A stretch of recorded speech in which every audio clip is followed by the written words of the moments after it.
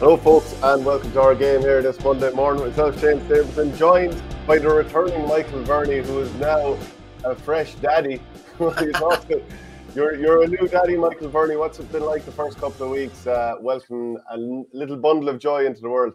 Yeah, I don't know about being fresh, but I'm a daddy, all right. Yeah, a bit of a culture shock, but sure, it's brilliant. The start of the Camogie army. Have one of 15 now. Just need to get the serious action over the next 10 or 15 years. What's been the biggest shock to the system in the first couple of weeks of having a new child? Just the different times the sleep deprivation hits you, and you're just like, the best way to describe it is, say you're after, I don't even drink now, but the same you with yourself after a hard night out, and you get in around 5 or 6 in the morning, and you go to bed and you wake up 2 hours later, and you're just like, it's like you've been run over by a train. That's kind of what it feels like. That's what it feels like most of the time, to be honest. So having a baby is like having a bad hangover. That's what you're saying. Oh, it's like having a hangover that could go on for a couple of years. But no, it's brilliant. It's brilliant. It is a real kind of surreal experience. Actually, this day 2 weeks ago, 5:47 in the morning. This day 2 weeks ago, yeah. Actually, it's great, yeah. And just had a bit of paternity leave, so trying to just get back to normal life now, I suppose. Yeah, and fair play to Elaine, who was doing all the heavy lifting. Well, I played a very secondary role in it all. Just a reminder, we're brought to you by orgaretro.com. Use the promo code OurGame and you get 15% off. The jerseys there are absolutely unreal. Look at this little Clare one here. I'm a fair sport wearing a Clare jersey here today, considering what's happened. It's funny, like I'm obviously back today, but you could also say the Tipp are back on their holes. Verney, there's no need for it. Do you know what? Isn't it ideal that you're back today rather than last week when timing is everything. Timing is everything, Shane. Timing is absolutely everything. If I was here this time last week, I would have taken a fair hammering. But sure, listen, a week is a long time in hurling. I think, what is it? Is it 2 championship wins out of your last 12? I hear a lot now. We'll chat about it a bit more. I hear a lot of people saying, some people saying that Tipp got rid of their manager and look at where they are this year. But to me, there was an awful lot of improvements this year. But that was really disappointing Saturday evening. It was a bit of a no-show, to be honest with you. And you have to say, like, the Offaly game aside, which, was a turkey shoot, 2 of their last 3 performances had been really poor. Really, really poor. They haven't shown up.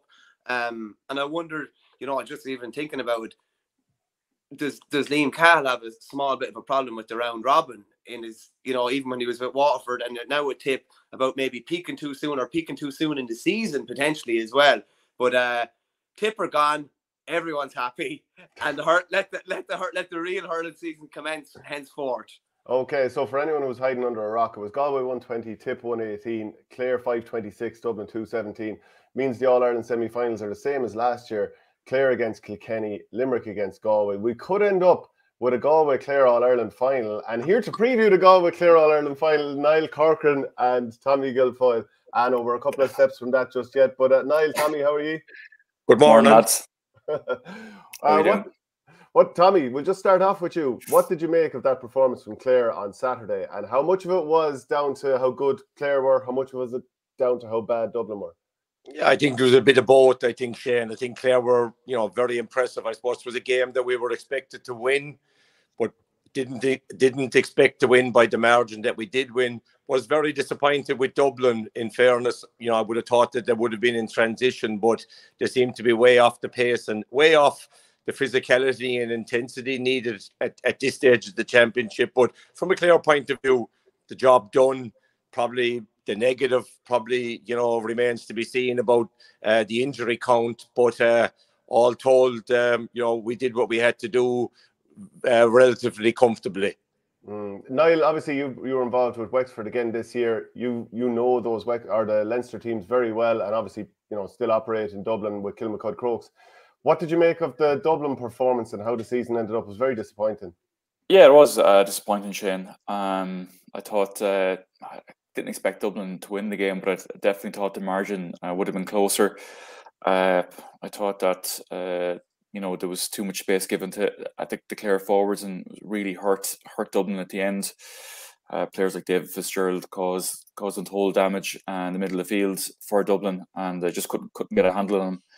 if you're looking at Dublin as a whole, you know, I thought they performed very well against Galway, and you know, I thought there would been a bigger performance. But I suppose looking at Niall Donahue, he's a few months in the job, and there has been progress from that point of view. But I certainly thought the gap would have been a bit closer than it actually was.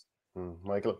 Niall, just on Dublin, like, one of the biggest surprises for me, and you've obviously played against them already in the Leinster Championship, like the middle of their defence was just wide open on so many occasions. Like the three Tony Kelly goals were like were almost like a game of football, where it was a long kick out, everyone was pressed up, the ball broke, and the whole thing was open. It was bizarre to see it at senior inter-county level.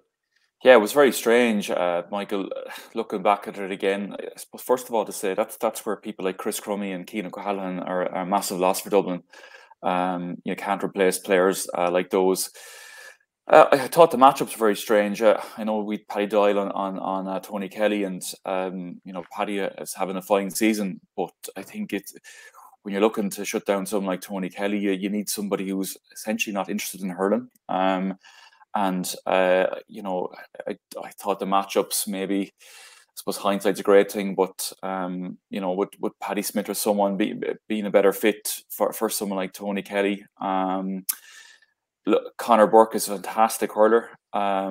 Is he a natural centre back? You know, possibly not. You know, when you have the Chris Crummy not on the setup, and Cian O'Callaghan, you know, they are defenders, and I think looking back at that, and no doubt Niall will, and the lads will review that. They will look at that defence for sure, and look at why. First of all, there was so much space, and once you give those clear forward space, it's impossible to shut them down. You know. There was times as well that Conor Burke was playing 6, obviously, and he picked up an air the yellow. But there was times where he was like tracking Shane O'Donnell out to the middle of the field, and it just left an ocean. I was just surprised. I know I'm not a big fan of necessarily playing an extra defender or whatever, but it's just I couldn't believe that there wasn't somebody minding the house nearly at all times. You know.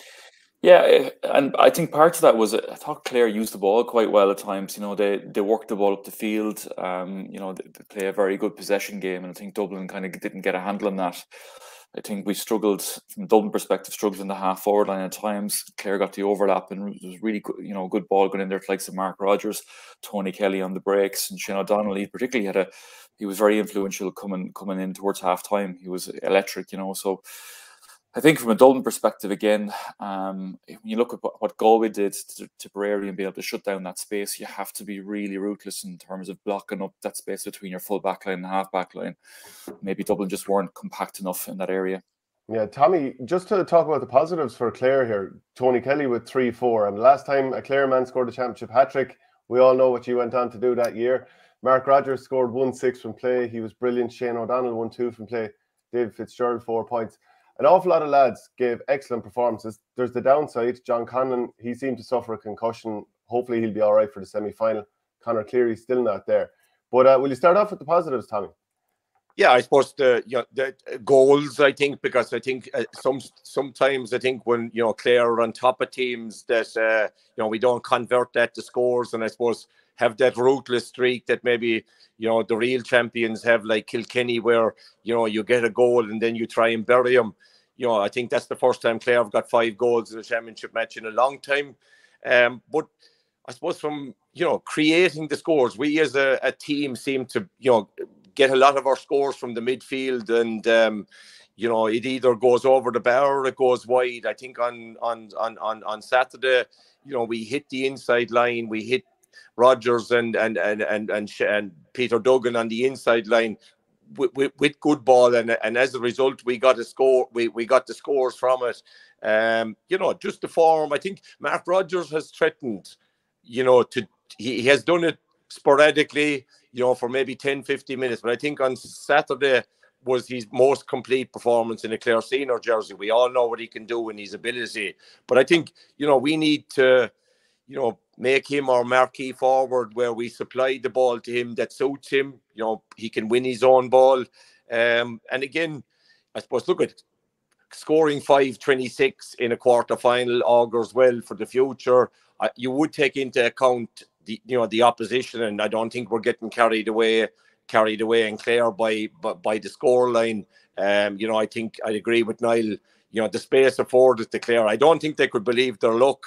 And when they sensed that there was that opportunity there, they drove through the middle numerous times. And, you won't get that space, particularly the next day against Kilkenny. But what I was really happy with is that they showed a real intent to get goals. They showed glimpses of it against Limerick. When we got the first goal against Limerick, probably, we win for a second and third one when we could have tapped it over. So from a Clare point of view, 5-26 is a good score with good performances from players. But look, I think it'll be a big test in a bigger test in 2 weeks' time. More physical, more intense, and certainly I don't believe we'll be scoring 5-26 against Kilkenny. Yeah, Niall, it's 3 and 6 are going to be a big problem for Clare, but there's no doubt that the Banner were the better team, and obviously won very, very comfortably. But I have to say, there was throughout the game, and Tommy will probably confirm this, I was very frustrated with what I felt was one-sided refereeing of the game. I thought Dublin could get nothing. David Fitzgerald took at least 8 or 9 steps. He's a class player, but he does regularly take 8 or 9 steps, and he's led away with it. He set up the Rodgers goal after definitely doing steps. Before that, Adam Hogan clearly pulled down Paul Crummy inside the 21. Nobody back. Should have been a black card. Should have been a penalty. A lot of decisions I felt went against Dublin. Not enough to change the result, but it made it very, very hard on Dublin. Yeah, it was those decisions once they go against you and you're already under pressure, Shane. I think Dublin needed those breaks to try and stay in the game. But you're right, it wasn't the main reason they lost the game. You can go back to the refereeing and the black card, probably a couple of moments with Wexford this season where we might have felt there was a black card needed. But ultimately it's down to the referee and seeing that, and that's maybe for another discussion around how that is interpreted and how it's implemented. But yeah, you still have to look at Dublin and say, look, how for me looking in on that and looking at the working into Dublin hurling, again, just disappointed, I suppose, with the gap that's there, particularly after those performances against Galway and Kilkenny in the Leinster Championship. It's very kind of disappointing to see. I suppose how easily Clare were able to penetrate that Dublin defence, and Dublin also struggled in their half forward line at times. Donald Burke is obviously a massive loss for them, and I think Clare got on top there pretty early, and it was very hard to see Dublin come back. Absolutely, the refereeing decisions didn't help things, but as you said, it wasn't the reason they lost the game. Just on Clare as well. Clare had 2-4 scored after 31 minutes. They proceeded to score 3-22 for the remaining 40 minutes. That is some tally to be conceding. And I get what you're saying, Shane. There were a couple of referee calls. I don't think they had any big bearing in the game. Alex Considine probably took 8 or 9 steps for his goal, having been pulled just before that as well. But Clare could have been out of sight. Clare could have been totally out of sight at half time. Could have had something like 5-12, 5-13 at half time easily, had they not been hitting so many careless wides. And Tommy, I suppose just in the second half, the ball that was going into the Clare forward line was totally different in the second half, wasn't it? It was far more direct. I think there was a lot less messing, I would say, kind of going on. They were playing lovely ball into Rodgers. They were playing decent ball into Kelly. They were playing good ball into even O'Donnell, or he was, roaming around the half forward line when he was on the pitch. But it was kind of a different Clare in the second half. Yeah, I think you're right, Michael. I think I think Clare sometimes around our half back line and midfield have a tendency to go for the long range score. If it works, it works. If it doesn't, I think we need to be more creative and I suppose when you've an inside line at times with Shane O'Donnell and Mark Rodgers inside, it's dropping that ball 5-10 meters in front of him at an angle. But I suppose when you're on top out the field, you have that time and space to do that. I think that's an area Clare can and will improve on, because most of the top forwards or the top teams at this stage have 2 marquee forwards on the inside line. It all comes down to the quality of ball going through. Now we have good strikers, John Conlon, David McInerney, Diarmuid Ryan, obviously Tony Kelly and all those. But there's times when it's the right decision. is to keep the ball alive, hit the D, bring it nearer to the scoring zone, and you will get a return. And also, I suppose you'll ask questions of a defence because, if you have an inside line that's been supplied with perfect ball, there isn't really much the defence can do. And, we saw that in the Munster final, I suppose. There was a lot made of, Aaron Gillen's performance. But, you would question, how our outfield players allowed Limerick the time and space to look up to hit Gillen exactly where he wanted. And that's an area, that we can improve on. We can put more pressure on the opposition. And I think we will do that against Kilkenny. Obviously, they have a tendency while they're working it through the lines, they can go long as well to an inside line, and we know the players they can stack in that full forward line. But from a Clare point of view, I think it's probably it's something we're working on is the delivery of the ball, and again, it's going to get harder as you climb the ladder, and Kilkenny the next day, I'm sure.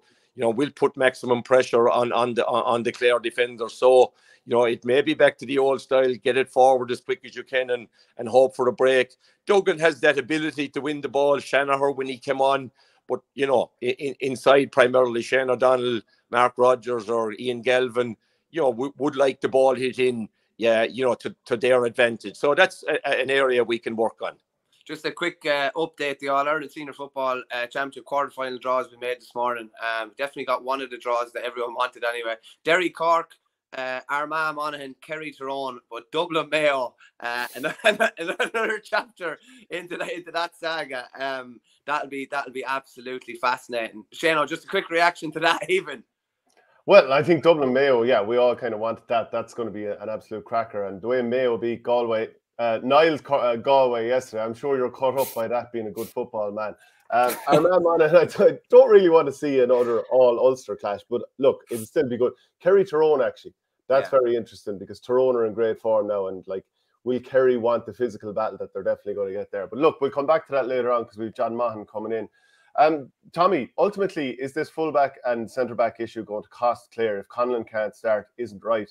And if, because I don't think Conor Cleary has been replaced. And it's at times Paul Crummy was in there, ball wasn't coming in. Danny Sutcliffe, I thought, did great damage in that first half without scoring that much, but he was winning ball after ball. And obviously Considine caused trouble too. Oh, Shane, it's going to be crucial that Cleary, is fit and ready to play, and Conlon can say, because we saw what happened last year when Conlon was out. We just didn't have the personnel, and we made a couple of changes that didn't work out. But factor into that, David McInerney missed yesterday's game or Saturday's game as well. So I think from Clare defensively, we need to have all our players fit and available. Again, you look at Conor Cleary, a lot of people, you would be questioning him, but we didn't really miss him until he was gone. We don't have anyone similar. He's your spoiler defender. He doesn't do the spectacular. He just does the dirty work around there, lets the ball into the keeper, breaks it through. Conlon has settled into that centre-back role. And I think when he went off, and David McInerney missing, I suppose, we can forget about that. We ended up with a relatively inexperienced backline, I would say, made up by guys that are used to playing maybe a cornerback or wing back. Rory Hayes went to centre-back, not a natural centre-back.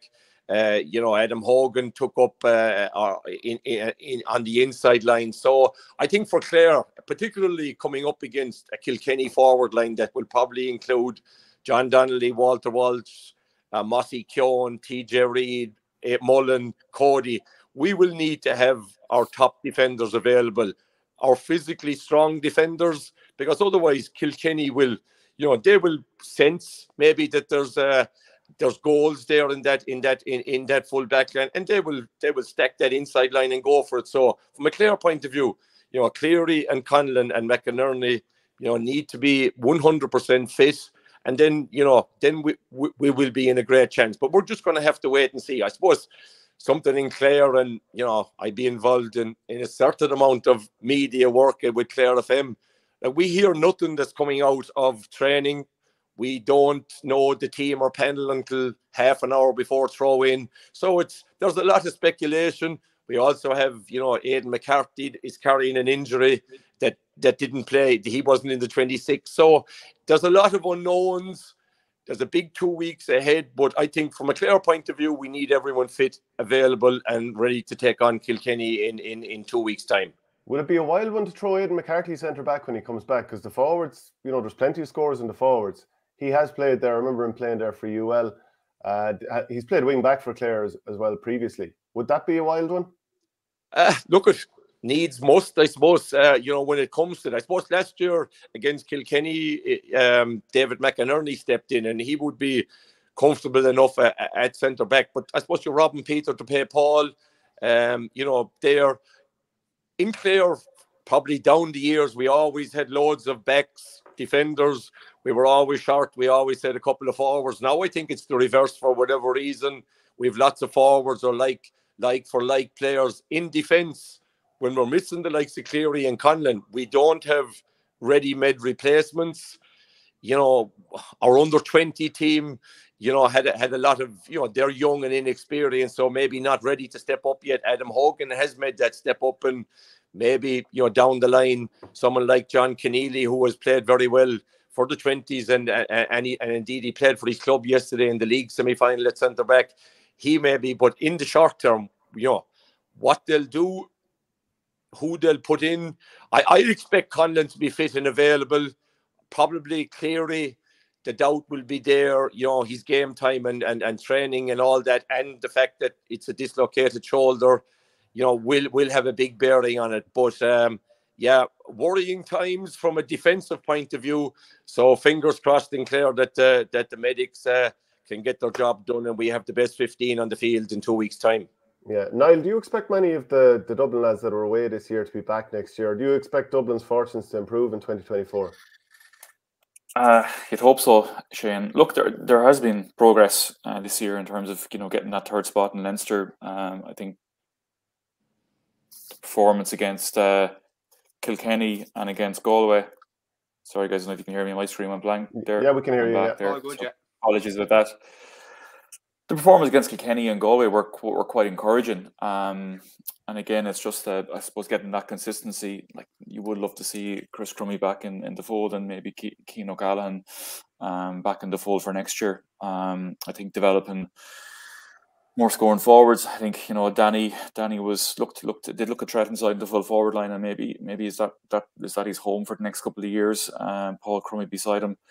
I know Alex Constantine on what he can do also. Donald Burke. So maybe, you know, you build on those guys. But Dublin do need a full hand to pick from. And you would hope that would be the case in 2024. Like, there were positives Saturday when you look at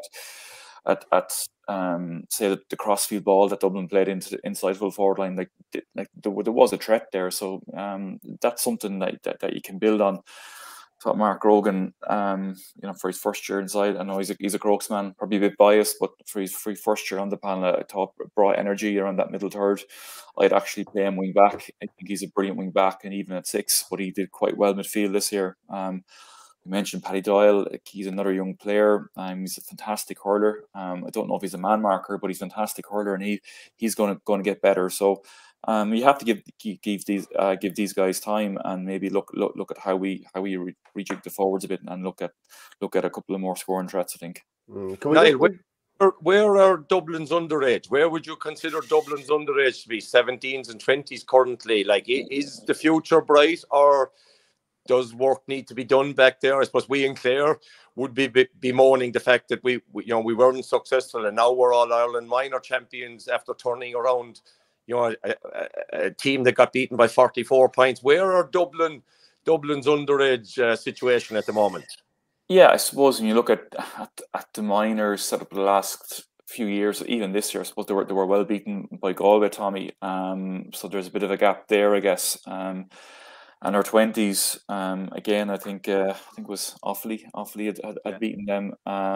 So, like, there's probably, if I'm being honest about it, you probably need to look at that system again and see where the shortcomings are. You would like to see more progress in that aspect. Like, when remember when the likes of Liam Rush, David Tracy, some of these guys were coming through. Like Dublin were really strong, you know, at secondary schools level. I know Cláiste have had success over the years, but that needs to be more consistent. Dublin have done really well in developing hurling from a participation viewpoint, but I just think there needs to be more work done around development. And there are lots of clubs in Dublin who are promoting hurling, but I don't know. I don't know. I think that there's support needed around developing, like the coaching, the expertise. I think there's a lot of clubs who could do it, help developing more hurlers within Dublin. I think when you look back at my time playing with Dublin, like the likes of the O'Toole's were quite strong. We had, you know, even Mark Stotts, O'Callaghan, St. Pat's, Palmerstown with Liam Rush and I think Shane Stapleton at the time. So you had guys coming from those clubs. That's probably not the case anymore, to be honest about it. And I know you have new clubs, like maybe, I won't say new clubs, but you've Nibarog supplying players now, and Erin's Isle, and maybe that'll take a bit more time. But I do think you know, from a Dublin perspective, we do need to review, particularly how we can better support the clubs in promoting hurling in the county. You're not the first person I've heard say that, Niall, that the quantity is not necessarily an issue, but it's the quality of coaching that needs to go in, and like having the quantity is a luxury. If it's a matter of, I don't know, like they obviously need to probably look at GDAs within the county and getting more out and getting more quality coaching and get more quality coaching within the clubs. Is that kind of something like what you'd be thinking? Yeah, definitely. I think that's an element of it, and like a lot of the GPOs in Dublin are, to be fair, are promoting both codes. But I think when you look at development of hurling, and look, lads, I can only speak from my own experience with Kilmcrew Crokes, and we have huge amount of numbers. But what people aren't seeing is that like every Sunday or most weekends, like Chris Crokes hurlers go down to Kilkenny, Tipperary, Galway to play games, to play in little blitzes and to develop the skills. Crokes underage are probably, you know, quite dominant in terms of numbers, but in terms of getting that challenge, and when I say challenge, it's that optimal challenge. It's keeping those players playing the games. It's getting a different experience of maybe what hurling looks like in different parts of the country, and capturing the hearts and minds, as what a few people have over the years have said here in Crokes, and I think that's definitely something that, if we're looking to raise a standard of hurling in Dublin, I think clubs need more support, because clubs do want hurling to thrive. But you know, I suppose clubs are really comfortable in coaching football. Dublin is a football county, so I think clubs just need support around developing hurling and supporting coaches in developing hurling in those clubs. And I think that comes down to coach education as much as anything else. Yeah, there's no getting away from it. Like in some county or in some clubs, hurling does drift within Dublin, and then some of the players there, frustrated with the preparation levels, will probably drift back to football. And a lot of clubs that potentially could be very strong at hurling, I think because it's more of a football county and it isn't looked after properly, they're just get a bit fed up with it. But I think there's always talent in Dublin. It's just we're probably per club not getting enough out of it up here. Are the right people getting involved, Niall? I suppose we in Clare here would have always said that, you know, the work was being put in and through development squads and that, but you know, to have the right people involved at the top of the organisation or the top of the groups. We in Clare this year had Brian O'Connell, former Clare player, and Terence Fahey with the 20s, and it was generally, you know, agreed that I think you know, the best people were involved who had the best, you know, of everything around them, and that reflected then in the team's performance. Are the right people getting involved in Dublin? That's a good question, Tommy. And I know Colin Burchell has been sick asking I suppose players of my generation to come back and get involved. And I know people like Dotsy, Gary Maguire have got involved in some of those teams. Maybe, you know, more needs to be done on that. But certainly from a Dublin J perspective, I do think we need to look at not only, I suppose, past players, but also players or people who have the knowledge and the skills to go and develop that. I think when Dublin hurling you know, and that blueprint came first. There was lots of really good people. I remember, like, you know, like Mick Connolly driving that, and the work that was done on that, and that was based around participation. And there was, I suppose, key structures put in place. One of those being a number of GPOs in Dublin to promote both codes. So that in a sense, that box is being ticked now. But the question is around development now and standards and where that looks like, and maybe part of that, Tommy, is getting past players involved, but also, you know, people who have the knowledge and expertise around how to develop coaches and how to develop players within the county.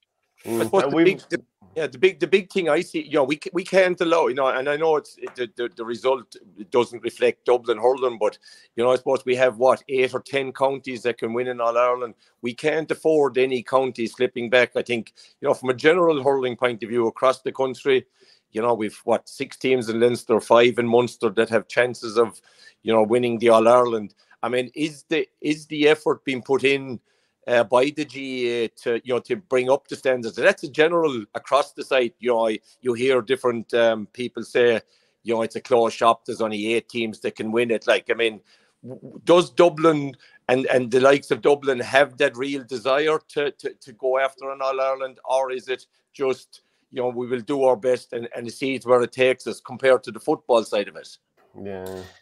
Yeah, it's. I just saw a comment there on the dual player come up, lads, and you know, I've kind of my experience at Wexford the last couple of years. I've probably ignorant today, so I did not realise the amount of clubs in Wexford who are dual clubs, and the amount of guys who play football and hurling. So, and if I'm being honest about it again, I don't think I think Dublin can succeed at both codes. If you know, I think the numbers are there, but I think there does need to be a strategy around development for hurling. So how we do that, you know, what does that plan look like? Is that looking at development squads again? Is that looking at support for clubs? And I think clubs and indeed secondary schools, I think that there's an element of that needs to be looked at, particularly or you know, our secondary schools and players who are transitioning from primary school. And just a couple of weeks ago, I was in Croke Park, and you could see the fantastic work, you know, with young kids getting a chance to play in Croke Park and represent their school, you know, at that primary level. But I think the secondary schools one is maybe something that we need to get a better handle on in Dublin. And you know, the dual thing. Look, I see it here in the Crokes, and you know, both codes are thriving because, you know, I suppose there's cooperation first of all, and also there's hopefully good structuring with people in place who are developing those players. So why can't that be done across the board? And brilliantly, we've gotten this far into the show without talking about Tipperary being out of the championship. So fair play to Tommy. Shane, I also noticed as well how you referred to Dublin as we a couple of minutes ago. It's amazing how you jumped ship so quickly. Well, I don't know if that's on the strength of what happened at the weekend. Yeah, well, I didn't want to bring it up because as well as winning the quarterfinal, the camaraderie and the friendship shown to yourself and my sports man in Clare FM, Derek Lynch, like that really made my day. Clare winning, you and Derek talking, and then I went home and I watched Guns N' Roses on Glastonbury, so it was a great evening. Could it be a better day for Clare people, Tommy, than Clare booking their place in that Ireland semi-final and then Tipp exiting the championship about an hour and a half later? Well, there was a lot of smug faces and lads hiding behind things going out the gate in the Gaelic grounds. But look at, I mean, I stayed and I watched it, not for to hope to see Tipp beaten or that, just purely from a hurling point of view. Yeah, Tipp were disappointing, no doubt about it. I think, you know, they came with great expectations. You know, would have been disappointed not to make that Munster final, and I'm not sure how much that altered their preparation. Were they peaking for that? But very, very disappointing. You know, we know Tipp have the hurlers, but they just struggled, I think, in the first half to make any impact as the forwards. You know, players of, you know, Mark Kehoe, Jake Morris, Shammy Kelly and Jason Ford, they just, it looked like that. I don't want to be disrespectful, but they were clueless. They were running into contact, losing the ball. You know, and again, I think only for, you know, if Conor Whelan had been, you know, he could have had 3 goals before halftime, and the result could have been a whole lot worse. Now, I'm not sure it's credit due to Tipp for coming back. They were 8 points down, or for Galway losing that lead. But yeah, disappointment for Tipp. I think Galway would be happy to get over the line and you know, into the semi-final. But Tipp, you know, another winter of thought. You know, they just need to. I don't know. I suppose they're in transition. I suppose maybe the expectations based on Liam Cahill's return may have been too high in his first year. I'm sure he'll go back and he'll review. And I don't think Tipp will be going away, but another year out. Yeah, and again, while Clare are in the All-Ireland semi-final and Tipp are out, you know, we'll be happy in Clare, I suppose. Basically, Tommy, what you're saying is disappointment for Tipp, joy for everybody else. Yeah, go away. But joy for Clare. I can only speak from Clare, and you know, but look at every man for himself. Shane is, I'm sure, will be well able to defend the Tipp side of it, and we'll look in depthly as he usually does about where Tipp went wrong, and I'm sure won't be shy in pointing out what needed to be done. That's 4 years in a row now to try and analyse where it went wrong. Niall, let's talk about the positives of Galway.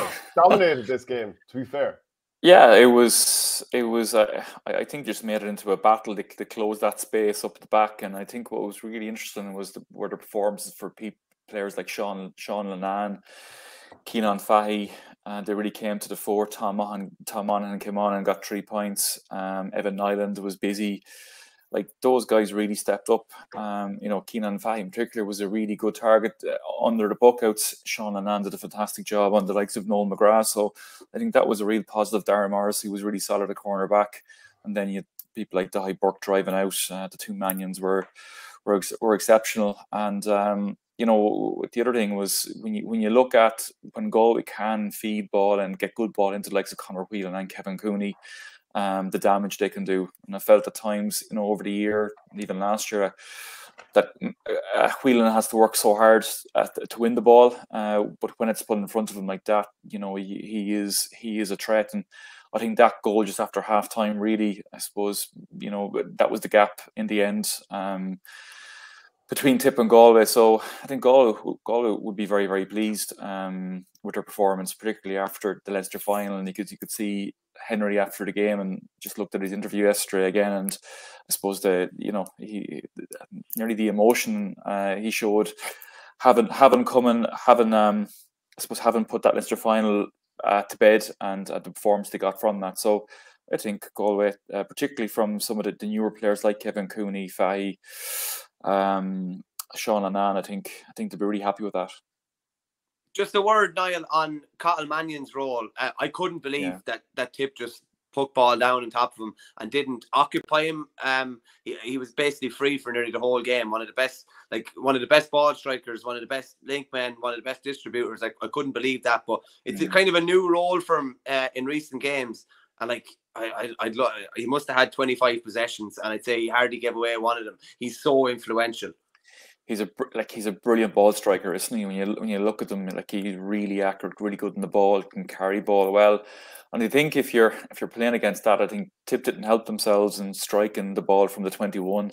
I think that just gives people like Mannion a chance to get across the pitch, get on the ball. And that was an interesting thing about Tipp, where they've gone away from their plan of working the ball out, and they reverted back to, I suppose, long ball from 60, 70 yards out. And I suppose when someone like Cathal Mannion at the end of that, like, he's going to hurt you. He's going to carry the ball. He's going to get it into the key forwards like Whelan. And it was interesting to see that Tipp didn't put a marker on him, just get a forward out there to occupy him. Or if you know that he's a free man, that you just need to get the ball higher up the pitch. You just need to get the ball higher up the pitch before you get it in there and get it down the wings. And that didn't happen from a Tipp point of view, which was probably strange to see. Yeah, like looking at Tipperary, I mean, ultimately they saw that Galway were sitting back hugely, and what that meant was that at times Conor Whelan was inside the 45 at the other end of the pitch, 1v1 with Ronan Maher maybe 20 yards in front. when Galway came out with the ball after Tipperary had just lumped it down onto numbers as if that was going to work, they ended up just blasting, hitting lovely ball up the field for Whelan. And like Cathal Barrett, who hasn't played in 5 weeks, you know, he was given the impossible task of trying to keep into Conor Whelan. And with Whelan, after scoring 1-6 in the Leinster final, like his confidence has turned around. He's in the hurler of the year conversation, Niall, now, surely. Yeah, like he's been fantastic, and I think he's really. You look at him in the Leinster final playing wing forward, and then use the inside gesture. So he's really coming to the fore. But I think part of that, Shane, is Galway are using him better. I think they've been guilty in the past of, you know, for me, if there was a transfer market, you know, he's the first forward I'd be looking at, because he's so physical. He's 1-to-1 forward that can win his own ball, and then once he gets it, it's impossible to take it off him. And now Galway have learned to feed him properly. So I think he's just one of those forwards where you have to keep your eye on him, and that even if the ball is lumped in, there's still a chance of him getting his hand to it or getting a touch to it, because he's so physical. So I think he's on fire, and I think he'll be a handful for Limerick in a couple of weeks. And also, Niall, you know, there's all this talk about Tipperary and did they peak too soon and train too hard and all. And like, I'm not asking you to comment on another county per se, because obviously you're operating in Leinster there as well. You don't want to be commenting too hard on how other counties are specifically going. But how much do you have to deal with when you're trying to deal with the league and energy-wise and peaking and all this stuff coming into a round robin? Yeah, I presume maybe the accusations now thrown at Liam Cahill will be that it have to get fitter, and it's probably the opposite, to be honest. I think it's so hard to manage a season, and you know, even my experience with Wexford, you know, you'd work closely with the S&C coaches around your you know, periodizing your training plan for the year to ensure that you can peak at the right time. And I've no doubt Tipperary, you know, did that. Obviously, it looked like they were flat the last couple of games, and I think they'll probably just have to go and review that. They've introduced some new players again this year. I think I heard Liam Sheedy say last night they probably had a tough winter, but that'll probably stand to them next year. Those guys are probably coming back now with a higher base, but I think from a league perspective, and even I suppose when you look at the Munster Championship, Tipp have had to come through. They've had to be ready for every game, and you know, that takes its toll too. So there's careful planning and consideration, and that needs to take time and take during those seasons. And I've no doubt Tipp have done that, and they will have learned. No doubt they will have learned from this season. And as Tommy said, they're not gone away. They will be back, and I think Liam, as you could see, he was just really disappointed in the flatness of that performance. And you know, sometimes it's just very hard to put your finger on that. Sometimes that can be just as much mental as physical, lads. And you know, only the players really know the root cause of that, I guess. You could actually hear him as well during the game. You could hear him shouting at Reece Shelley during the game as well to speed things up. There was just no zip or energy to Tipp. It was a weird one. And even I think the long ball that you were talking about, Niall, I think that can even be a tiredness kind of thing. That the effort, both mental and physical, to work it through the lines, that requires a huge amount of energy on both sides. But it was just, I'll throw this back to you as well, Niall. As encouraging as it was to see that Galway performance, it must be hugely frustrating as well, because like they should have been out of sight, really. If they put the boot down and deliver a 75-minute performance, you'd imagine they could beat anybody. But they nearly left Tipp in that game. Like, Tipp could have easily won the game at the end.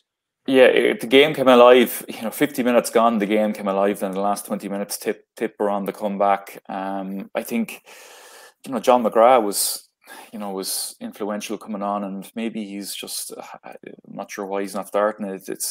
But for me he's a top forward, and I think he made a difference when he came on. I think Galway will be disappointed the fact that they were probably chewing off their fingernails coming down the stretch when they had so many chances to win it. And even when you look back at the Limerick game last year, I think Galway had enough chances to maybe win that game. So I think their execution, and to be fair to some of those players, once you listen to them afterwards, I think they've referenced that their execution needs to be better, and it's certainly something to go after. But I think against Limerick, you just need to be taking all your chances, and no doubt it's something that Galway will have on the work-ons in the next couple of weeks. Adrian McGrath says here, Liam Cahill was one Waterford point from being out and produced a disaster tactically in hurling yesterday, yet there's little or no criticism, just lads nearly sympathising with him.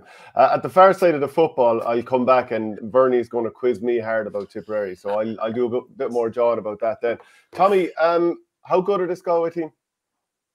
Well, potentially, they're all excellent hurler. As I said, as Niall has said there, I mean, if they can put together a 70-75 minute consistent performance, they're up there with the best of them. And I think winning against Tipperary will give them great heart and encouragement. I think they won't fear Limerick. I think, that they will go on and think that, they have a chance. And I do believe that they have, but I think they need to be more consistent. There's times, if you looked at their season, which has fluctuated up and down, Galway went down 12 points to Dublin and came back. They went down, they went down against Kilkenny, came back, looked like they couldn't hold it yesterday or Saturday, up 8 points. I think they need to, at certain times in the game, they just need to manage it better and not allow the opposition. And again, opposition will have their time on top. I think it's limit the damage on the scoreboard. And, I thought it was interesting that Galway, that Shefflin in an interview after made it quite clear that Galway set out to make it a battle. Did that suspect that maybe that Tipp wouldn't be up for it, that Tipp maybe wanted a more open style game, and Galway knew that they could beat him in a tough, tight, physical game. Go on, Tommy boy, that's the job. And that's, there's no doubt. Like, I mean, and again, but like, I mean, I think it's everyone has agreed. Tipp have the players, but if you allow the Tipp players to play, they will play and they will hurt you. I mean, how undercooked were they yesterday? Coming into the game since the Munster Championship, what would they have done? How would they have gauged themselves? And then. Now, Michael, no disrespect to Offaly, there was a no test against Offaly. Yeah. It wasn't ideal. I think, Galway came off, had hurt after losing to Kilkenny, had a real cause. Clare would have felt that they left the Munster final. We had a cause. I think Tipp were kind of somewhere in the unknown as to where they were, and their performance reflected that yesterday, I think. And when it came down to it, I think Galway, reveled in the physical battles, and I think, won them all. And again, I was talking to Ken Hogan, the Tipp FM analysis, and I thought, Bonner Maher, it was a game meant for, suited Bonner Maher, but he was out injured. Someone to win that dirty ball, pass it off to, Kehoe, that they just couldn't get their hands on primary ball from a Tipperary. And that's probably something that Cahill is going to look at. It's not all about the flair, it's the fight. They need to get get the mix right there. And I think, coming into the game, Cahill probably in his first year in Tipperary put a big effort in very early on. Year two, he may do things differently. From a Clare point of view, Brian Lohan is there 4 years, Shefflin is there 2 or 3 years. You have to tweak from year to year to plan your peaking. And obviously, Tipp were flat yesterday for one reason. I'm sure they'll look at it. But at the end of the day, I think Galway wanted it more, fronted up better, and Tipp were found wanting. Lads, you've been great with your time. Just in a word then, who's going to win the All-Ireland from here? Tommy, I'll start with you.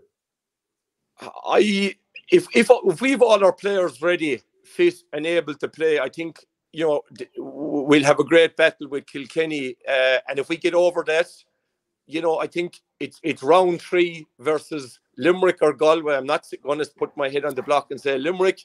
I think it's anyone's at the moment. Limerick obviously are the champions and the favourites. Kilkenny took them down, took them all the way last year. We've taken them all the way this year. Galway will fancy their chances. In Woodward, I don't know. It won't be Tipp. Niall, do you have an actual answer other than this windy lad here just talking around it? Very similar to Tommy, to be honest, lads. It's hard to call. I think Limerick. I think Limerick are still in the driving seat. I think that gap between now and the Munster final would have helped them. Yes, they're missing some key players, but I think they'll get some energy back, and I think they just needed that energy. I think they're still the ones to beat. It'll be much tighter, but I still think Limerick are probably in the driving seat. Okay, well, brilliant stuff, Niall and Tommy, and hopefully we'll be chatting again soon. Thanks, lads. Cheers, gents. Thanks a minute. Okay, delighted to say we're now joined by John Maughan to talk a bit of football there. John, how are things with you? Morning, guys. Enjoyed that conversation there about hurling. I take a great interest in it. So, yeah, and I know Tommy from days back in Clare. Interesting, he hasn't changed. He's still sitting on the fence when it comes to making big calls. Yeah, I'm good this morning. Yeah, we had a cracking game yesterday. Really exciting. And it lived up to all the expectations as regards what we would expect from a Galway Mayo clash, and magnificent crowd, great atmosphere, and yeah, something we're very proud of this morning, that we managed to get one over the old rivals. You're relieved, I'd say, John, are you? Like Jesus, at the end, you were in pole position 1-9 to 9 up, and you're thinking to kick on, and then you're holding on at the end. Some drama at the end. Yeah, I mean, that's typical of a Mayo Galway clash, and obviously we were a little bit undecided going into the game. In fact, most people and friends of mine, including myself, we fancied Galway at home. We just thought of course, the big debate was about Sean Kelly and obviously Damien Comer, and if they were going to be fit to play. As it transpired, Sean Kelly was limping around the place for the entire game on one leg. He didn't have the influence that he's had all year. He's arguably been Player of the Year of the championship to date. Just on that, John, just on that, on Sean Kelly, I can see why they wanted him out there, but is that the right thing to do for an overall squad as well? Well, the benefit of hindsight, Michael, probably not, because I think with the exception of one burst in the second half where he laid, I think it was him, he laid on a great goal chance. I think it was for Matthew Tierney or Porry Conroy. I can't recall exactly, but we didn't see those forays into the opposition. He's such an incredible athlete, and he's such an intelligent footballer. He just didn't have the influence on the game yesterday. And of course, maybe in hindsight, it might have been better at looking at an alternative, because he clearly was limping around the place. Damien Comer also hamstring, but he had a big influence in that 35 minutes he played in the first half. He was a real handful for our full back line. Anytime he lurked in and got a diagonal ball into him, he was just like a man mountain in there, and he caused us all sorts of trouble. And unlucky enough, could have had a goal.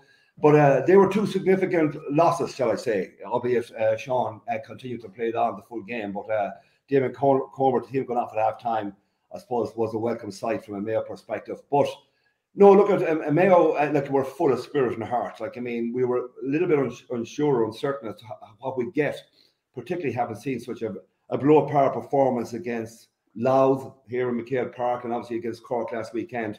We just didn't really know what to expect. We always felt like playing Galway, once the draw was made, was Galway, that would spark a Mayo team into a good performance. And while it wasn't brilliant, of course, wind affected both teams, particularly the first half for Mayo. The shot selection was poor. Like, it was very, very difficult to get inside the scoring zone, and with Galway packing the defence like we did in the second half. It just didn't end up being the great football spectacle, but it had everything else, the excitement.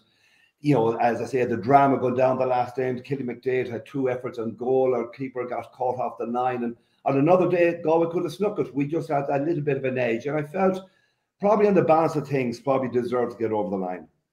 John, what do you make of the draw this morning? So it's Derry against Cork, Dublin Mayo, Armagh Monaghan, Kerry Tyrone. And it feels, inevitable Dublin Mayo would happen and Kerry Tyrone would happen. I don't think there's any need for a draw. we all suspected, hot ball or not, in a drum, that it would be Mayo Dublin. I think it's a great draw. I think the only, I suppose, issue I'd have is, can we find the energy to go 2 weekends back to back? We've only 6 days really to recover, albeit I think we got through yesterday without any serious injuries. Was always a blessing. But this week it'll all be about recovery. But I think, no more than drawing Galway yesterday, I think the Dubs is a fantastic draw to get the juices flowing and to get Mayo really excited about this. It will fill the place. Of course, it's a very attractive draw for football, because the beauty about a Mayo Dublin, or more than a Mayo Galway, you're going to be entertained. You're going to get value for money, because you know, both teams more than likely will go toe-to-toe. They don't exercise the mass defences that we see some teams deploy. And you're guaranteed it'll be a flowing, open-ended game. And if we do go toe-to-toe with Dublin, I feel there might be a small little bit element of vulnerability in the Dublin right now. It's the best time to probably, from a Mayo perspective, if we have aspirations of trying to land the big one, now's the time to get Dublin. Like, I mean, the other draws, like, I mean, Kerry Tyrone, like, I mean, we know the history there. I think it's 4-all victories each over the last 8 occasions they've met. You mean Tyrone have just sparked into, you know, they've really come strong in the last couple of weeks. And I think they're the one team I would rather we're not playing, because we'll find it hard to break down that mass defence. And but they're beginning to sparkle with the two young fellas, them two young Canavan bucks are beginning to blossom at the right time. And they'll put it up to Kerry. But you just get the impression that Kerry are just beginning to play their best when it mattered most. The way they destroyed Louth would suggest that they're probably in a block of training when Mayo caught them down in Killarney a couple of weeks ago. And I suspect it's all about timing and getting their hunger right for maybe a 7 or 8 week period. And I think they're just hitting the sweet spot right now. The other games, look, at it, it's hard to call. Like, I mean, an Ulster derby there, you know, everybody I think has a chance next weekend. And that's what more can you ask for? That Armagh Monaghan game is some chance for someone to be into the last 4 as well, and potentially into an All-Ireland final as well. Well, you'll have to admire and applaud Monaghan. What's happening in Monaghan, a small county, and particularly it's worth mentioning their minors now after getting into an All-Ireland minor final for first since 1939. Incredible how they're maximising what they have, the resources they have. And I really am delighted to see Monaghan do well. They've done brilliantly well, because it was a gig that nobody wanted. They were just looking over their shoulder and saying, who wants Monaghan? Like, I mean, you know, McManus is at an age where he's been, you know, and he's been carrying them for years. And it was felt the Hughes and these boys, there's not another tune in them fellas. And what they've done this year has been quite remarkable. Armagh, sure, look at, you never know. The only thing is Rian O'Neill will be back, and he can certainly make them tick. Yeah, they're coming in with a 2-week break. You probably just might fancy Armagh. I mean, getting that, I suppose, a good morale-boosting victory over Galway will give them a pep in their step, and they have a little bit of momentum coming into it. Well, then every team has a bit of momentum. But you just feel the team that had the extra week probably might have a benefit of maybe coming out on top next weekend. Just one quick one on Monaghan, John. Just one really quick one as a manager. Like, what they have as a manager is, like, you cannot buy that. You know, every time they go out, they're going to eke every little drop out themselves. I'm just thinking, even through your own managerial career, is there any particular team you look back on and think, these boys are always going to give me everything every day I go out? Because it's phenomenal, as you say with Monaghan, they get every little ounce out of themselves. Is there any team or particular that you would look back in your own career?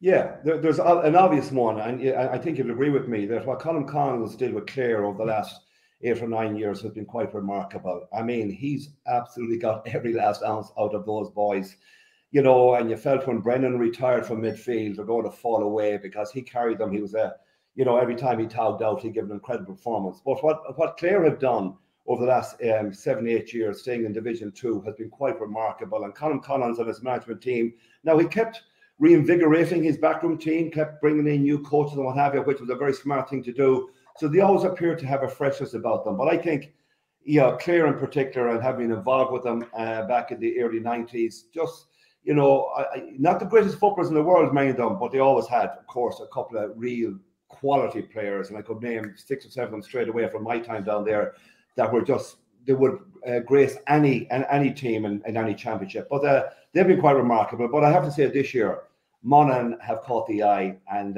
what Vinnie Corey has done with them has been just quite remarkable. I'm delighted for him, because I wasn't quite sure if he was their first choice. I don't think he was. But when things got a little bit desperate as regards finding the manager, he put his hand up and said, yes, I'll take on the challenge. And I'm particularly pleased that he's gone and done remarkable things with Monaghan this year.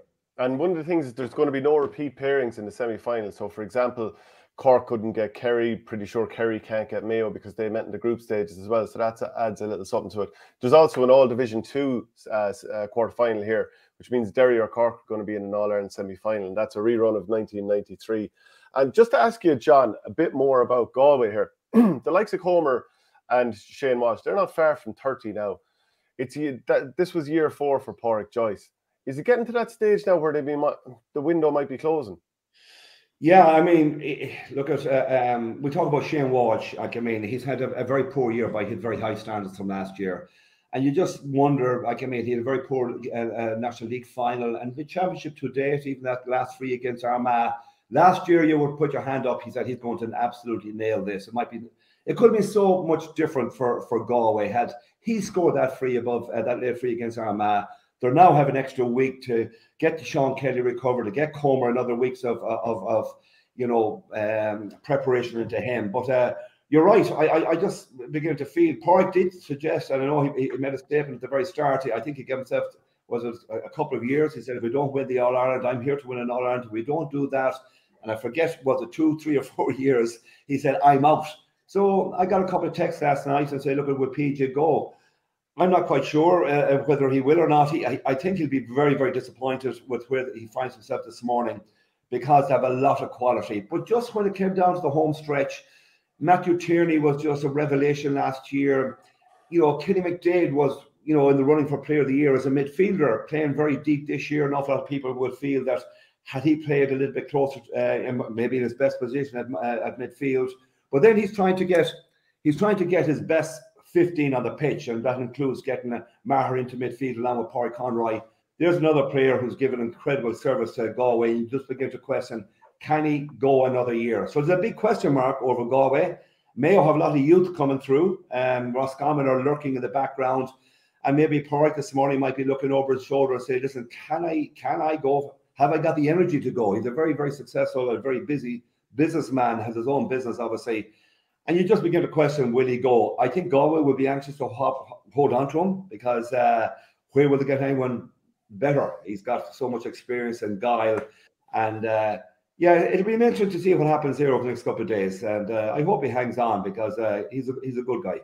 Yeah, we talked about the lack of jeopardy in the All-Ireland series, but the way it worked out the last week has changed everything for a lot of teams. Do you know what I mean? And it changed Galway's season completely. It ripped it up, and it ripped up Mayo's season, even though they've been able to turn it around again. But just you wanted to read out that comment about Shane Walsh, and I do think it is an interesting one. Richard Hogan just says, ironically, could Shane Walsh's transfer and the football he played with Crokes have been to the detriment of Galway? Something he's never had to do before, probably go the whole way through a winter. And he just hasn't looked himself, John, this year. There's no point in saying any different. No, there's no question. Like, I mean, we know the talent. We all know the talent is there, but without a doubt, he's underperformed alarmingly. And I know Pádraig certainly would not have been happy to see the transfer request coming to join Crokes. He did take a number of weeks off after that All-Ireland Club final. I think he went down under for 7 weeks when all his teammates were back here busting their guts, getting ready for National League and what have you. I know there might have been an element of unhappiness. I can understand why he would do it, to get away, to refresh. But like, I mean, without Shane Walsh firing, like, I mean, he missed frees yesterday in the first half. He had a couple of strikes that he took. Ordinarily, he put them over blindfolded. But there's no question he underperformed this year. He had a poor season by his very high standards. And I know Pádraig will be particularly frustrated with him in particular for a combination of reasons. But it is what it is. But hopefully he'll come back refreshed because, and I cannot say for certain. It's an interesting comment. Did his transfer affect his performance with Galway? Well, look, you could argue we'll never know that, but it certainly possibly didn't help. And what about what Mayo did in this game? Kevin McStay, he completely changed around the team. He took out the likes of Matty Rowan. Another thing is there was a little bit of nastiness there as well. I know the footage is inconclusive, but it looks like Ryan O'Donoghue swung a boot across Sean Kelly, and obviously he was carrying that ankle injury. So there was, a bit of an edge to Mayo. Well, look there always is an edge to Mayo. I mean, and there's but there's never any nastiness. I have to say there's great respect. I mean, we hate them for 364 days or 5 days of the year, with exception of that one day when we play them. But I mean, there's a universal respect for Galway Mayo. I would hate to think, and I doubt very much. I know Ryan O'Donoghue is an extreme competitor, but I would hate to think that he deliberately targeted Sean Kelly by stamping on him. And I did see the footage last night. It is inconclusive. and I would like to give him the benefit of the doubt. I wouldn't think that Ryan O'Donoghue, he's a fierce competitor. There's no question about it. And look at, I mean, all you got to do is look at Jason Doherty's jerseys. I think Aidan O'Shea had the jersey ripped. That kind of stuff is part and parcel of championship football. I don't think there was any real ugly nastiness in the game. That incident, I have to say I would give Ryan the benefit of the doubt. But Kevin McStay did change it up. He had to. There's no question about it. There's a lot of questions. Conor Loftus has been tried, I think, for 10 consecutive days as number 6. Clearly, that was identified as an issue that had to be addressed coming into this game, because the way Cork came right through the heart of a defence in the closing quarter last weekend was an issue that had to be addressed. He did address that issue this year. I was surprised to see Matthew Rowan not starting, to be quite honest with you. I believe he had a bug. The same bug that Pádraig O'Hora had this weekend. He wasn't part of the 26. I do know that Matthew Rowan was not fitting himself last weekend in Cork. So maybe the rest of him, particularly with now looking at the Dubs, and he has done remarkably well on Fenton previously in Dublin. So it would be fantastic if he comes back reinvigorated and back to himself. It'll certainly give Kevin another option. But I think, the changes they made, bringing in Jason Doherty and Kevin McLaughlin, he suggested afterwards that he wanted the experience and the guile of those guys, what he felt was going to be a real tough encounter. And they played their part for a period in the game until they were both called ashore, and it was freshened up by bringing in legs. McLaughlin, not the most complete footballer in the world, but by God has he got some energy. And we saw him like he was stumbling and falling into the, I forget what Galway defender it was before he kicked the ball, even though it was disallowed. But he brings enormous energy. He is a manufactured footballer who was a great cyclist until he was 18 years of age, but he brings great energy. So I think Kevin deserves an applaudance for changing it up. He had to. He made 4 changes yesterday, starting 15. And I think, obviously, when you win a game by a single point, all those decisions were the right ones to have made. So we can't argue with that. And you've got David McBrien coming in, scoring one of the, it was such a thrilling goal. Simple enough when you think about it. Runs through, hand pass, take it back and finish it. But the composure, selling it the eyes, for the goalie. Yeah, he's been on the Mayo squad for the last couple of years. And I know he's been talked about so highly down here. But unfortunately, he's had injuries over the last 2 or 3 years. So we haven't seen the best of him. This is the first time we're seeing David McBrien and the qualities that he has. And we haven't had a genuine fullback for perhaps a decade or more. He is quality. And I can tell you, when he pulled the choke yesterday, he won the ball, I think, and played a 1-2 about 60 metres from goal. But he put on the afterburners when he punched that ball into Aidan O'Shea. And you just left 2 more defenders for dead. And unlike a lot of the full-backs or cornerbacks, when they get into that position to put on the blinkers and to blast the ball, he was coolness personified. He just cooled the jets and kicked a fantastic goal. That was the winning of the game. Matthew Tierney on the other side, a couple of minutes later, had a brilliant opportunity to round our keeper and roll it into the net with a little dummy. He didn't. I would have expected that had Matthew scored that goal, well, you'd be talking to a man here today and not to me, perhaps. I'm a big fan of Pull the Choke, John. I hadn't heard that one before. That's a good Mike, how would you know about it, Mike? You don't have the choke. You don't have the choke. That's true also. Just a quick question for you here, John. Detox 101 just asked, I watched Cork Mayo 89 last week for Teddy's memorial. Some game compared to today. Does John think the football of yesteryear was better? What do you reckon? I have to say, with the exception of a few games in the championship, we have been bored watching some of the football. I have to say it's been appalling in many instances. We're lucky enough that we get these big rivalries. And I think it's only now we're beginning to rock and roll and see some quality football. But some of the stuff that we've been exposed to in the last, not just this year, the last couple of years, this mass defense stuff. We're playing now with 2 or 3 quarterbacks. The mark has been a joke. 80% of them are one down on the floor.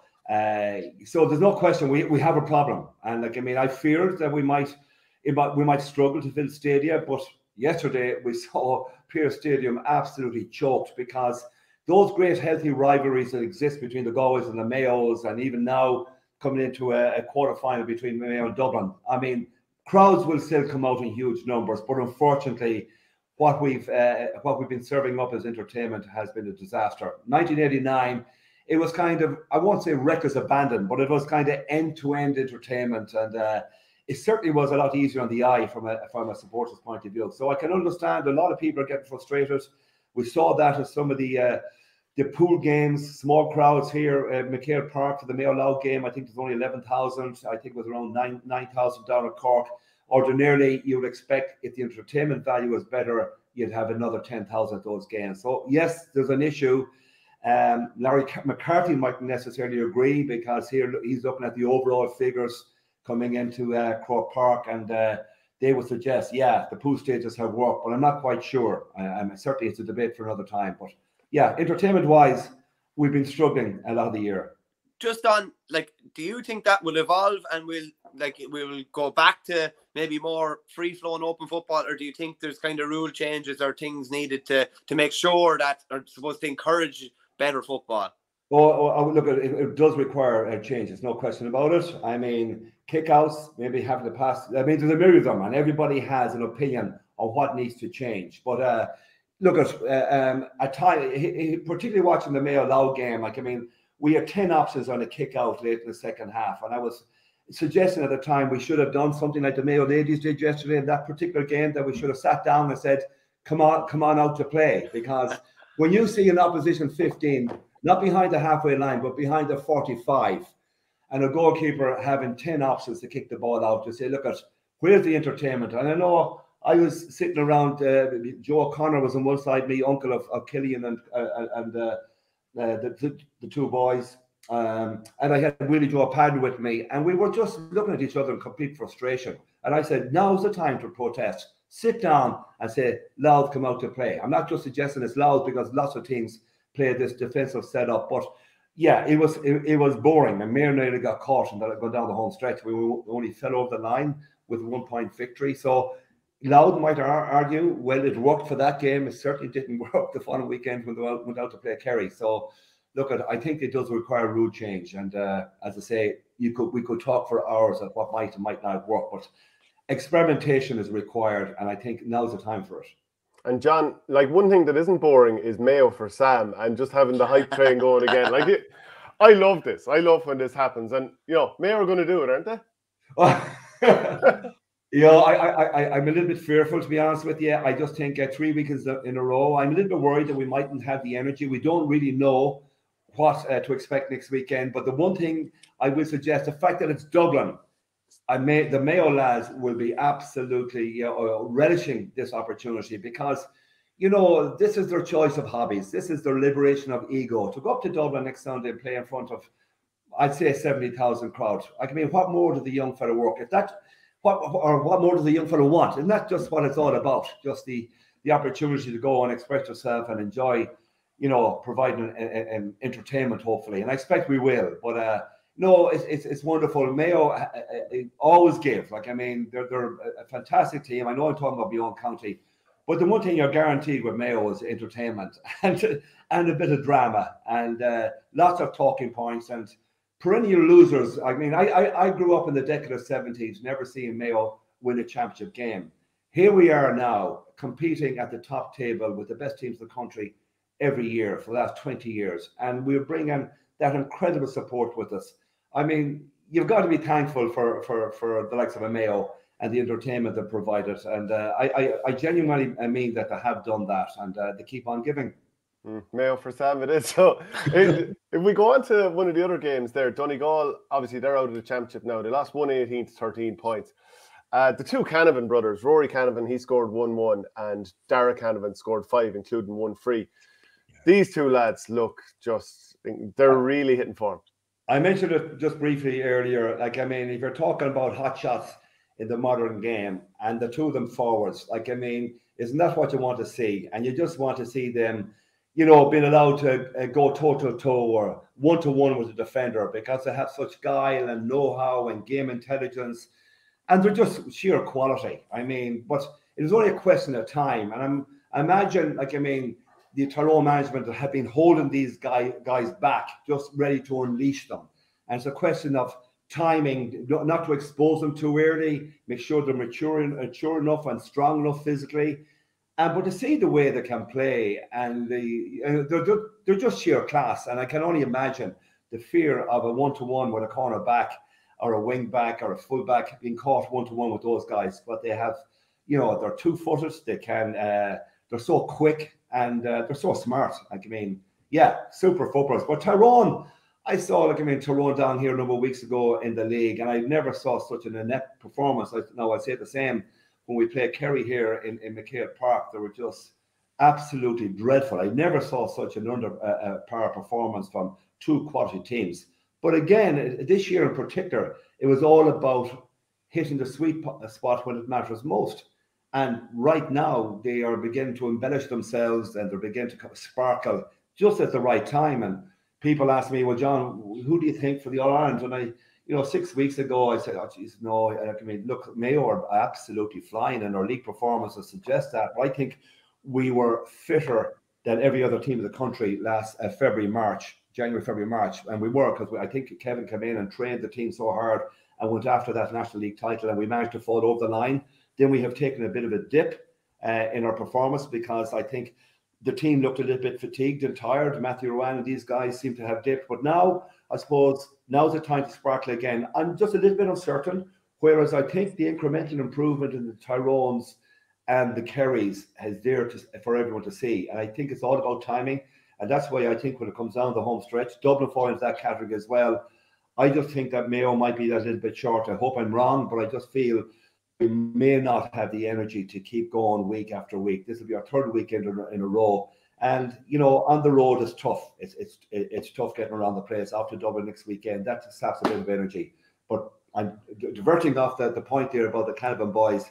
Yeah, it's great. It's great to see. This is what we want. We want to see the best of the country. We want to see the Shane Walshes, firing on all cylinders. And we want to see these Canavan boys in Croke Park. And next weekend, we'll get to do that. It's great to see with the Canavans, like, you have the biggest shoes to fill, like, of your dad, and they're both living up to it already. And Dara's obviously won an All-Ireland already, but they are definitely a joy to watch. And what you're saying there, John, I think is interesting as well. There's a couple of teams, Tyrone, probably Kerry, Dublin, who don't look like they've hit their peak yet, and I think that's the key. Have Mayo hit a peak and dropped, and maybe they'll hit another peak? Maybe they will. I think the fact that that Mayo obviously ended the 7-in-a-row charge in 2021, and this is the first time they'll meet in championship since then, makes it even more interesting. And this looks like Dublin's last hurrah. I think that's another interesting aspect for Mayo as well, though. Like, they'll have to play 3 weekends in a row. They'll have to get to an All-Ireland semi-final. They'll have to have beaten Galway and Dublin. Like, Jesus, you love trying to do things the hard way. Well, I mean, that's always been the case with Mayo. We certainly do get things the hard way, and I would imagine Kevin did not want that extra game. I mean, we definitely did foul up against Cork, no disrespect to them. But in the last, we didn't score in the last 18 minutes of that game, and it ended up being a bit of a disaster. We then felt, well, look, if O'Shea had kicked that last free, we would have had a home game. We mightn't be here this morning talking about it, because God knows who we would have played in McHale Park. We may not have won. And Pearse Stadium, believe it or not, is a lucky stomping ground for us. We have I think that's the third time in a row we've won championship up there, or something around that. But look, getting back to the Mayo, what I'm saying there is definitely they were sparkling that February, March, April, and there's no question. I mean, the results will testify. A terrible performance against Louth, very poor in the last quarter against Cork. Roscommon beat by Roscommon in the Connacht Championship. No question, the dip was there. The statistics will prove that. But just yesterday, we saw an example of a bit of a sparkle. Now, it wasn't a complete performance, and Kevin has an issue. He doesn't quite know what his best 15 is. We're going out now, second game in a row. What's the story at number 6? Will we persevere with what we did yesterday? Are we going to start Jason and Kevin McLaughlin again? For Croke Park, perhaps not. We need legs up there.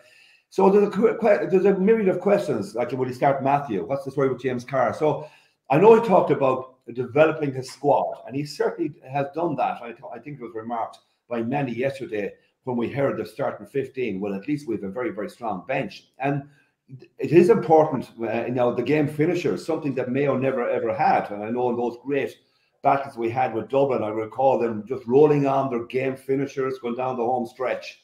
In lots of cases, we had our game finishers sitting on the sideline through exhaustion or maybe, you know, chasing the game or something. So right now we have a greater depth in our squad, but with this, we have an issue in not fully understanding here at this critical juncture, well, what is our best 15? That's a problem. And I just have a fear next weekend. Dublin, like Kerry, I just feel they begin to ramp it up right now. And we've heard issues, our stories about perhaps those issues in the camp and things weren't going well. But I think for the Dublin boys, for the likes of, particularly for James McCarthy, going for 9, I think there's something that's going to drive that Dublin performance and that Dublin team this year. And I wouldn't rule them out of landing it, winning it. I certainly wouldn't.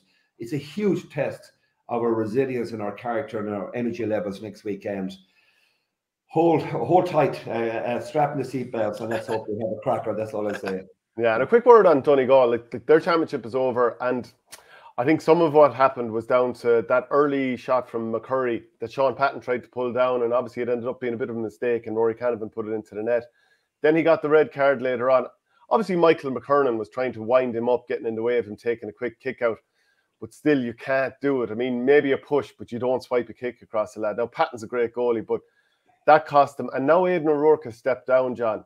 And he's turned things around, or it certainly feels like he's turned things around since Paddy Carr left. So that's a further blow to Donegal that, in sort of a wider sense, are very much reeling. They're in a bit of a pickle. There's no question. The year has been a disaster in many ways for Donegal, and unsavoury and ugly to see what happened a number of months ago, and all sorts of issues in the background about the Academy of Excellence and all that kind of stuff is and there's no winners in this. Like, I mean, someone takes a stance, the players have a decision to make, and they make, and it's very, very ugly. Like, I mean, Cork have been there. Have they ever recovered, really? You know, Mayo went down the same path. Donegal now. And I can tell you, it does an awful lot of damage to the bigger scene. And obviously, I give great credit to Aidan O'Rourke, what he did. He certainly did rescue and stabilise it. Like, I mean, Paddy McBrayer to being out injured was very unfortunate, because we know what a wonderful leader, in particular, when you need leadership on the pitch, he delivers that in spades. And they just got some of their big guns back towards the state of the championship, and they've got their credibility back. But now they're here. Who are they going to appoint and as a manager? And there'll be a lot of guys will be looking over the shoulder and say, well, listen, you know, what's in Donegal? They're a little bit like Monaghan now, you know. They're just a lot of their key players have come to a stage in their lives. But again, when you look at Donegal, there's something about them. They have great spirit, they have great heart. And I think, no more than the Monaghan and the season they've had, I think they can bounce back. I really do believe it, because there's something about that Northwest territory up there, a little bit mad at times, but by God, they have great spirit and great heart. So it'll be an interesting project. Will they go for somebody within the county, or they're better off going for somebody? To get somebody from outside the county would be a dream. Somebody with real credibility, and I'm not too sure if there's too many guys of that ilk out there that will put their hands up for it. But no, Aidan O'Rourke, credit to him as well. He's done a great job in rescuing what was a very, very ugly situation for them. Yeah, no, they're in a very similar position to they were last year, and they let the managerial situation go on a ridiculous length of time. I'd be very, very surprised if this goes on more than 6 weeks, genuinely. And I think there'll be a couple of big, figures within Donegal football not that long gone from the scene. I wouldn't be surprised if Rory Kavanagh, whatever happened behind the scene, I wouldn't be surprised if he's manager. I wouldn't be a bit surprised if Michael Murphy was involved in the backroom team as well. I think they need to really circle the wagons now. That the report has gone back, whatever recommendations or whatever are going to be made, and hopefully the academy will be sorted. But I think, like, things could have really fallen apart this year. At least they pulled something together from a season that didn't all capitulate. They ended up in the preliminary All-Ireland quarter-final.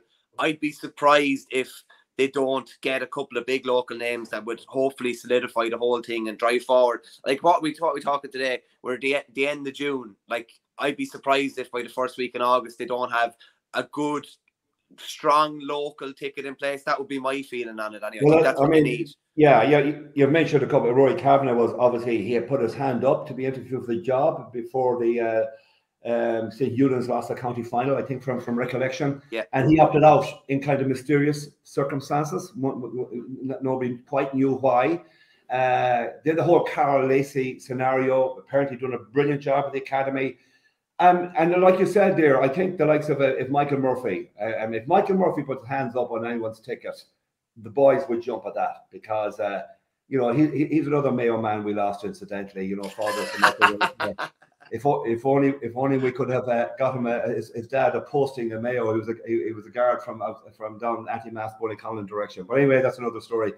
But certainly, if as you suggest, the manager were lucky enough to get the likes of Rory Cavaney and Michael Murphy, or even the Carl Lacey involved, that would solidify Donegal, and they would move on rather quickly.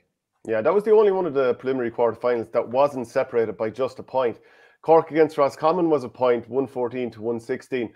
I have to say, I thought it was very unfortunate. Like, it was a thrilling ending to the game. What Cork went like 5 or 6 ahead. Yeah. Roscommon turned it around. And then was it Conor Daly, the centre back, had the ball.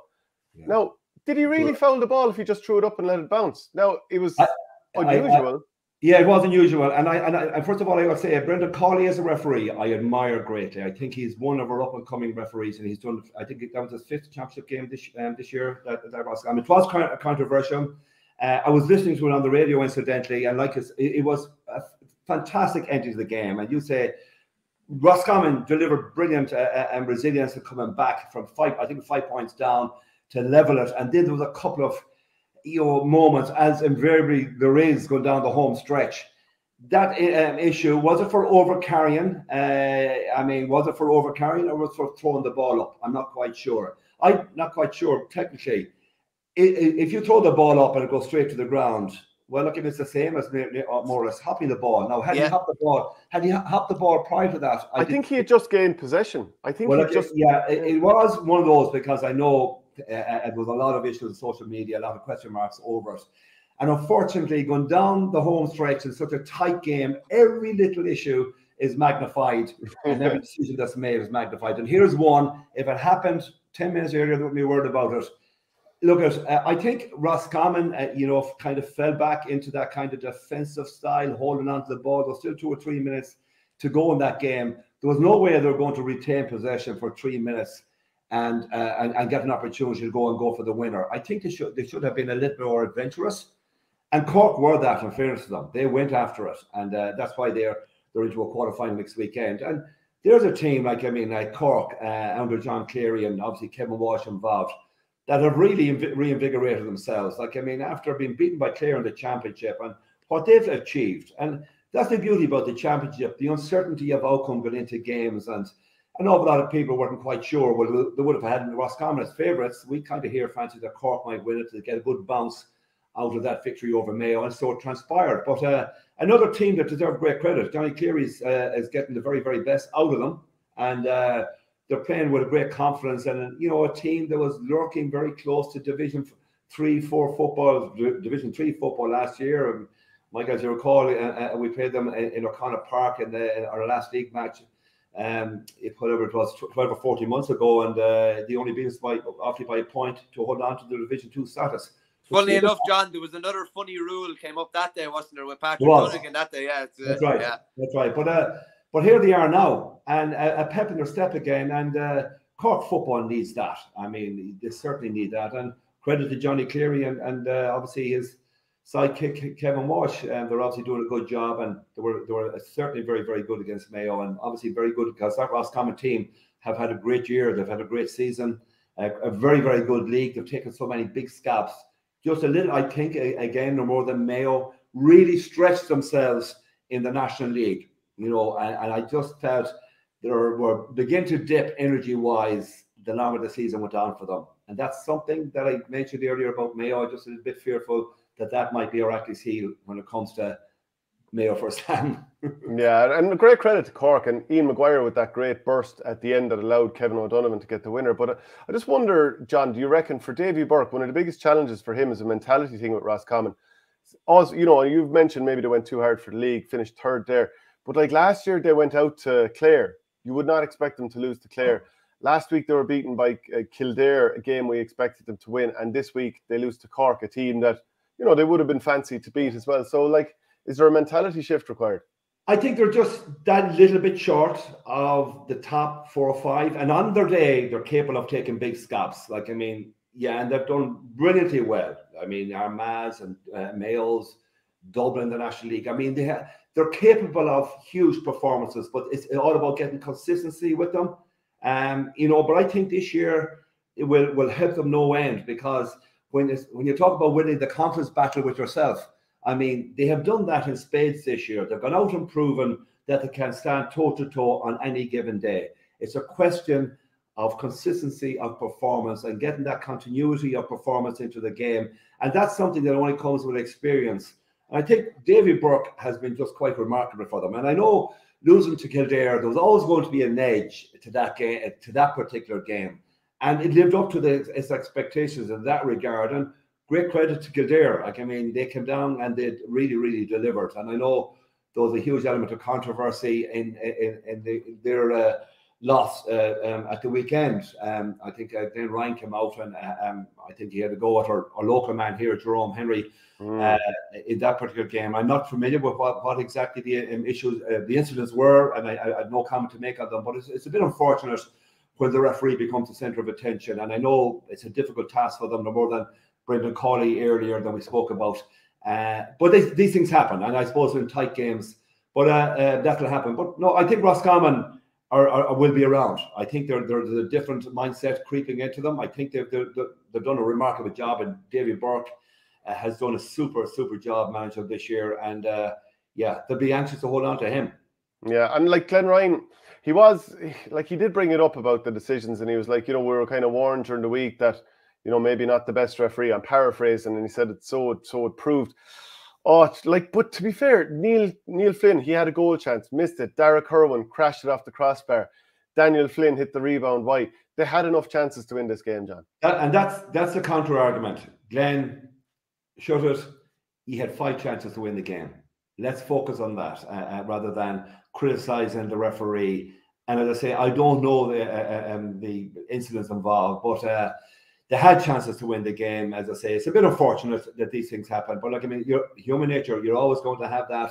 I don't want to go back talking years ago in my own times involved of talking about a certain referee from Meath. But I never said he was a bad referee. He just all I did say was he had a bad game that day. That can happen. Referees can have bad games too.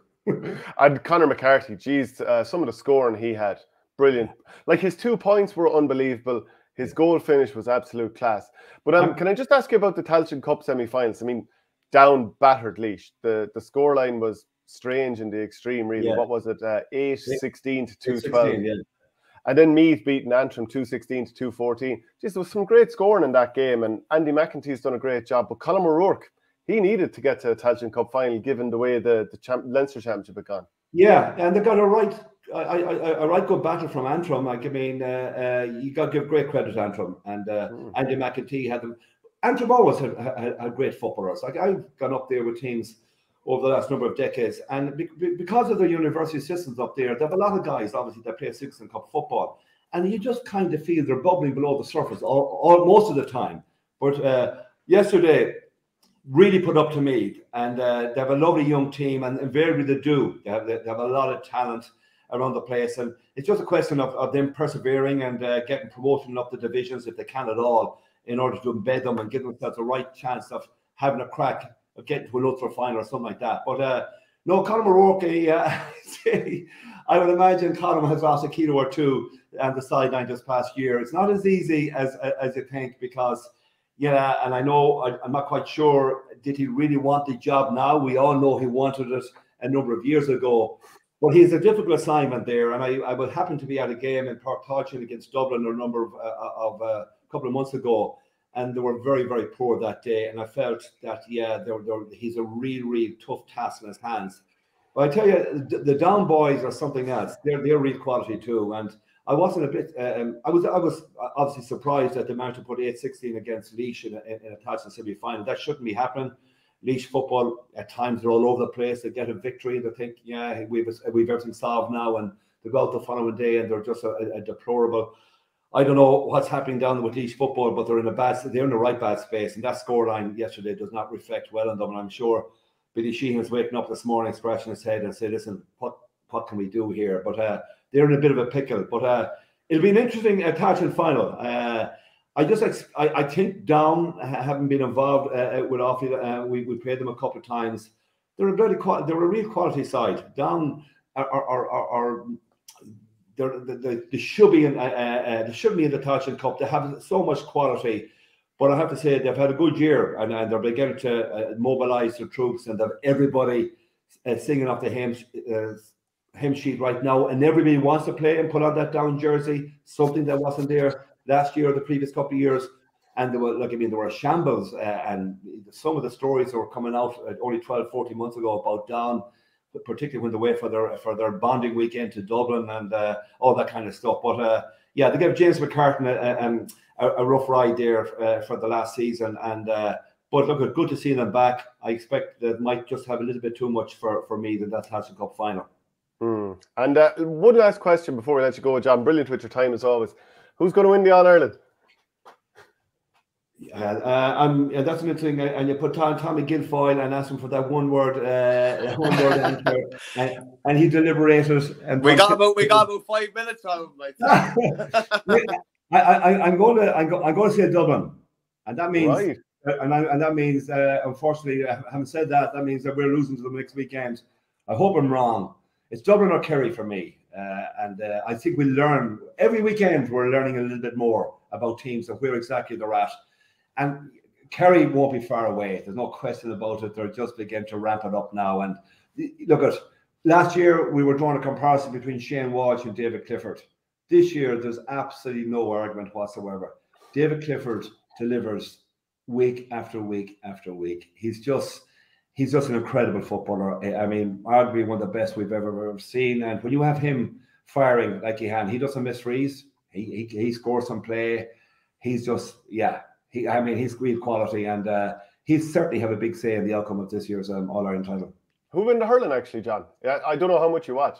Yeah, I do. And fascinating. Again, similar to, I just look at Limerick are lurking, aren't they? I just feel I'd love to see Galway win it. Clare, I mean, yeah, look at it. I think just the Limerick, just a bloody physicality. They're like beasts when it comes to it. And I think a little bit rocky earlier on the season, a little bit of off-field stuff for the first time begin to bubble to the surface.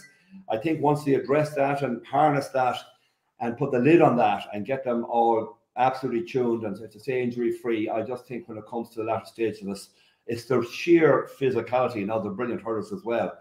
But I mean, we've seen those pictures of them. They're like beasts. They're like bears. And if you get in close to them, God help you. So I think if I was a betting man, I'd be having a few quid on Limerick. And I hope I'm wrong. I'd love to see any other team win it at this stage. Okay. Well, look, John, brilliant with your time. Really appreciate it. Great stuff as always. God bless, guys. Cheers, John. Yeah. Absolutely brilliant stuff from John. Could listen to him all day. Yeah, brilliant stuff. I don't know how we've gotten to an hour and 38 minutes in the show before we've actually realised, or I need to ask the question, like what's going on in Tipperary and what happened on Saturday night? Well, look, we should tee it up with Dennis Ryan's comment here. Gormless Shane doing some squirming this morning, file under things you love to see. And Owen Green followed that up by saying, lads, Tipp won one game all year and are the most overrated bunch of hurlers ever. Either good athletes who can't hurl or good hurlers who can't run. True story. Now, he has really gone for Tipperary. Look, Tipp were desperate. Don't get me wrong. Tipperary, Galway should have won this game by 10 points. And I thought they tactically outdid Tipperary. I thought they outfought Tipperary. I think Tipperary made mistakes with how they selected the team. Look, Seamus Callan, one of the, basically the GOAT from Tipperary at this stage. 40 championship goals, unbelievable. But he's had so many injuries, and I'm not sure he was right for this game. And then Galway sat back and Tipp hit long ball in on top of him. What do you expect is going to happen there when you've got Dahi Burke in front, you've got Grode McInerney behind, Pádraig Mannion drifting in as well. So I don't think that was the right selection. I think Jake Morris was he didn't puck a ball. Mark Keogh didn't puck a ball. Obviously, 2 of the 3 were taken off at half time. If Tipperary wanted to try and beat you from distance, the 2 wing forwards, nominally wing forwards, I suppose. Alan Tynan, he got a couple of points. Seamus Kennedy got a couple of points. But it's not like for example, when if you had Noel McGrath constantly in scoring position on wing four, and Sean Lennon sat in his shorts, he was not letting him get on the ball. Now it might have been like Noel could have had 2 or 3 points after 15 minutes, and the game kind of went away from him after that. Yeah, delivered a couple of killer passes, but he was unusually off target the other night. Yeah, so like Tipperary weren't in a position where they could kill you from distance, because it's not like they worked the ball up through, you know, a certain amount of the pitch and then were comfortable to sort of, you know, do triangles around the sidelines and have shooters killing Galway from distance, so that they would have to be drawn out the field. Like Tipperary realistically should have tried to sit back and choke the backline, because they ended up with 2v1 Ronan Maher plus Cathal Barrett versus Conor Whelan inside their own 45. Now it was Kevin Cooney before that. And it just didn't work for Tipperary. And Cathal Barrett hadn't played in 5 weeks since that game against Limerick when he got the concussion. So how are you? It's going to be very difficult for him to come in and lock down arguably the most explosive forward in massive space. So I just felt really sorry for him. You know, a bit like what Keane Nolan had against Aaron Gillan in a way, albeit maybe not quite to that same level. Of course, not to that same level. But it was just... He overcommitted himself a couple of times. Well, and isn't that the thing? When you're not fully fit or you're not fully right, you often dive out for balls that aren't there. And there was a little... And Whelan was just... He was really cute and used his bit of strength without fouling him as well. Well, isn't that the difference between a lad who's on top of his game and a lad who's like, you know, didn't even play the week before against Offaly? There's no way that you wouldn't have played Barrett last week if he wasn't right for last week. Well, if Craig Morgan had gotten through last week, he probably would have played again this week. That's probably... And Craig Morgan wasn't right against that. Like, obviously, he's coming back. He's passed every fitness test and all that to make sure his cruciate is up to it. But you can see he wasn't up to 100% either. So whether it was a hamstring cramp or whether he wasn't fit to play this weekend, I think the decision was made with the performance that he wasn't quite ready for something like this. So Tipperary were outfought. They were outgunned. The team selections. But like, I don't know if Gearóid O'Connor wasn't fit to start the game. He went off injured against Waterford. He obviously came on against Offaly last week. But the difference he made when he came in, he was a ball winner, Shane. He didn't have, and it's something. It's a problem you have, and like I would have always said, like 5, 6, 7, 8 years ago, that Bonner was your most important forward, because he offered something that maybe no other Tipp forward did, that he could win that primary ball. Like you were trucking ball down, and it's one thing trucking ball down if you have a couple of big lads with big paws that can win a 50-50 ball or a 40-60 ball, but you couldn't get your hands on primary ball at all the other night. Yeah, look, you just have to give Galway most of the credit for this, but Tipperary were poor. And like, you know, I kind of explained away the Waterford game by saying, look, you played Limerick the week before. That probably took a huge amount out of the team. Morris and Cathal Barrett weren't playing, so that's 2 of your paciest players also out of the team. You know, they were hyped up to the last against the Waterford team that were, you know, downtrodden, that were spoken about publicly about having nothing between the, you know, legs and all this kind of stuff. But I think Tipperary here again, it was poor across the board. Tipp were beaten by the better team and should have been hammered. But I would say that you can't ignore the amount of players that are between the ages of 22 and 27 that were missing for this game. And eventually it has, whether you want to say that Tipperary were overcooked earlier in the season or whatever you want, you can't ignore the difference that Barry Heffernan, who has really shut down Conor Whelan the last few times he's played against him in matches. Like, he really has done a brilliant job at him. So you don't have Barry Heffernan, massive player, and he's back for Nina now. And, you know, if the season went on or was 2 months later, he'd probably be playing at the moment. Craig Morgan, have him fully fit. Paddy Cadell, Ger Brown. I'm not saying all these lads start, by the way, but Gearóid O'Connor having him fully fit. Bonner Maher not being available there. People will say I'm just making excuses. Or am I just saying that Tipperary are missing 4 or 5 lads here who are physically strong, who are powerful guys? Like, the sideline got it wrong with the selections here in ways as well, and in terms of like tactically being outdone. But there's a lot of reasons why you don't just say, look, forget the whole thing. Tipperary should improve next year. Got out of Munster this year, albeit by the skin of the teeth. But it was just the manner of some of the defeats last year. There's no doubt that Tipperary have improved. You know, I'll peel Tipperary if I get half a chance. Oh, these would have course. But Tipperary improved no end this year compared to last year. Like, it's not even comparable. Even when you put it to, like, you know, bums and seats following Tipperary. Like, Tipperary have a big following now again. Cattle and the buzz around that seems to have brought with that. They qualified for Munster, albeit, you know, fortuitously enough at the end. They should have been in a Munster final. But to me, as a first year from Cattle and Co, I wouldn't say it was a bad year. They were beaten in the league semi-final by Limerick. They were beaten in an All-Ireland quarter-final by Galway. It should have probably been beaten by more. Last year, they were beating double figures in nearly every game. Let's call a spade a spade. That's just the nature of the finished bottom of Munster with no points. This year, with probably, as you said, 4 to 5 important players, I would say, not available for selection. And I was looking down through the squad the other day, and with due respect to everybody's there, you're looking down and thinking it's shallow enough beyond 18 or 19. So I'm sure from Cattle's point of view, he'd be hoping that he gets a better kind of, a better run with injuries next year. Interesting to see whether, and he's had a phenomenal career, whether we see Seamus Callan in a Tipperary jersey again, whether we see Patrick Bonner-Maher in a Tipperary jersey again, potentially even whether we see Noel McGrath in a Tipperary jersey again. Like 3 absolute warriors for the Premier down through the years. Of the 3 of them, I'd say the most likely that we're going to see is Noel McGrath, because I thought he had a brilliant season outside of the other day. Even against Waterford, he was one of the few that was throwing it down to them in a really, really bad performance. Just didn't have a going day the other day. But yeah, as I said, it definitely wasn't all bad for Tipperary this year. Definitely not. Yeah, Noel McGrath will be 33 at the very end of the year. If he feels he can go again, who knows? Maybe he'd be a starter, maybe not. But obviously, he's still a player that I think Tipperary could use. Like Bonner-Maher was injured, a question here from AP123. And definitely he's someone you would have liked to throw in. I probably wouldn't have taken Mark Keogh off. And he didn't play well. And there was a ball that he spilled when he could have got it in behind during the first half of the game. Fair enough. But I just think he's a player you leave out there. Conor Bowe, didn't really happen for him. Although he was rugby tackled by Sean Lennon late in the game when Tipper 3 points behind. Now, this was obviously 45 yards out or whatever. And I've no issue with, look, Galway should have won by 10 points. Don't get me wrong. But I've come back to this rule time and time again. It was 2 years ago when Galway did 3 years ago when Galway did a rugby tackle on Tipperary that the black card was guaranteed to come in.